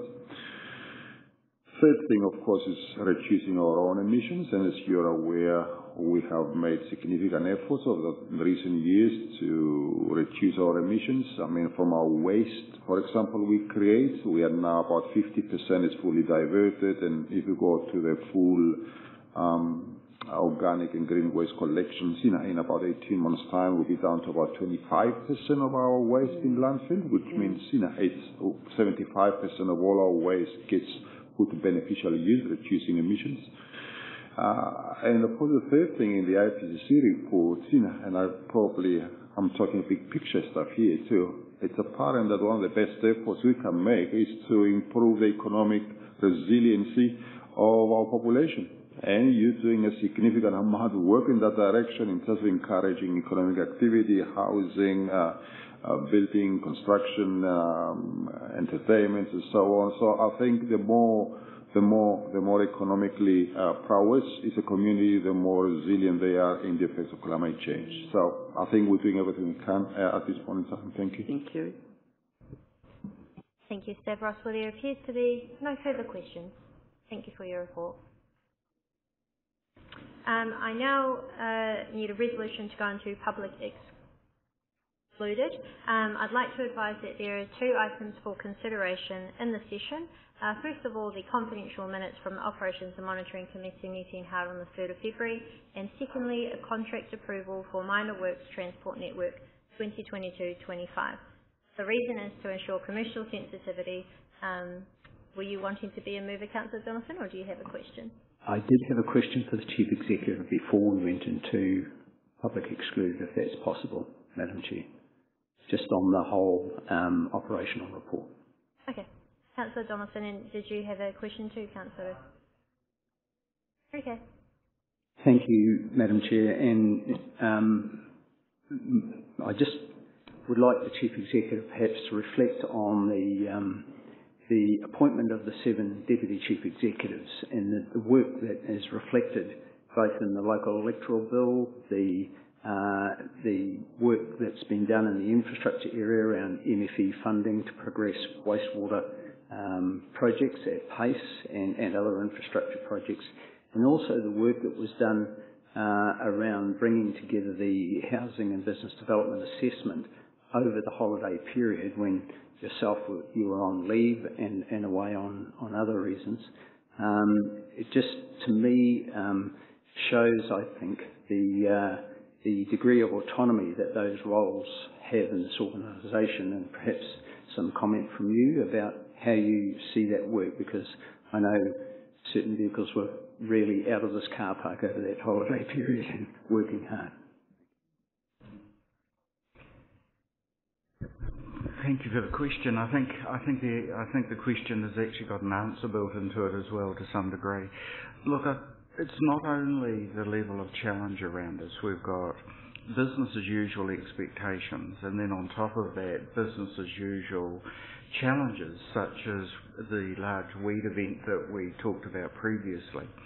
On top of that, we've got a level of uncertainty around us with regard to central government reforms of different processes around the organisation.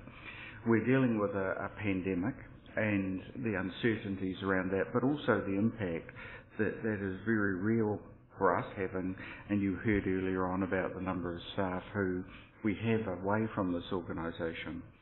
On top of that, we've got work going on in partnership with the DHB about how we can assist with regards to the delivery of rapid antigen tests. You know, and look, the list goes on and on. I think the impressive thing from my point of view is that at the end of the day, this organisation is here for the Rotorua community and to do everything we can to support the community in whatever areas that we can offer assistance in. Quite simply, if we had a traditional hierarchical approach which actually channeled everything through the Chief Executive and relied on me singularly to provide the level of leadership across the level of demand that we have in front of us, we fundamentally would not be responding with the speed or the breadth that we are today. I'm really delighted with the work that our DCEs are doing. They were set up in a role to provide their own leadership, their own direction, to be able to provide advocacy through to central government, to be able to respond to challenges as they arise, and if they have the ability to be able to do so without actually a highly bureaucratic organisation that's actually constraining them. They are reporting to you on a regular basis. You are being informed. So, you know, to me, the level of capacity of the organisation has actually stepped up quite considerably. For those of you who are on the local, the panel looking at the future of local government, the first question that this organisation got was about what have we done with regards to our executive structure. That was their first thought. And what they were talking about was the move away from traditional management responsibilities to actually leading to outcomes. And I think the clear indication that we got from them was that this seems to be a step for the future of local government. Thank you. I would like to follow that up, if I may, and thank you. Dave, for putting your comments to the Chief Executive. I was on that call the other day with the Mayor and a couple of other councillors, and it is obvious that because we were asked, what is the future of local government? And so we gave our views. But it is obvious that there are some people who have sat around the table over recent years, we don't have to go back too far, and believe that council is just business as usual and that we can ask stupid and dumb questions without actually being totally informed about what is the work of council. And, you know, we have to lift our expectations, and certainly by what the structures that you've put in place, Jeff, allows us to see that the big picture is actually being addressed, and that, you know, that the senior leadership team are not head down, bum up right in the detail, that they have to keep that helicopter view in mind. And also we want to make sure that we're not just about the roads and the rubbish and water. We actually are about the well-being of our community, of our citizens. And that's everybody, not just the uptown folks whose voices have always been heard in the past, and you'll always hear me say that, because we know who they are. But we have to have a well community, and that includes everybody in our community. So I found listening and getting some feedback from the people in Wellington who were on that panel with us, I found it very enlightening, and I can say that we are on the right road, and we're probably ahead of most of the other councils in the country. That's just my observation. A very tiny bit, and for those who wonder, it is a little bit off agenda, but we are going through a significant reform with the future of local government, which of course is the call that Jeff Williams was on as a follow-up this morning. So final brief comments from your briefly, I was also on that call, and I was intrigued that the panel chose to come to Rotorua first because they knew we were doing something different. And that was what so interested them about how are we working in partnership and collaboratively. All councillors, community board and Te Tato were all invited to participate, and that is the richest sort of forum that we could be in to influence the change that will happen in Wellington. So it was great, and I was incredibly proud when I heard them say, we chose to come to Rotorua because you're daring to do something different about the well-being of your people in Rotorua. So well done, executive team. Thank you. Well, I've read out the resolution. We're going into confidential to confirm some minutes and go over a contract approval. The reason being to ensure commercial sensitivity. May I please have a mover and a seconder? Moved by Councillor Wang, seconded by Councillor Rotorua Lakes. All those in favour, please say aye. Thank you.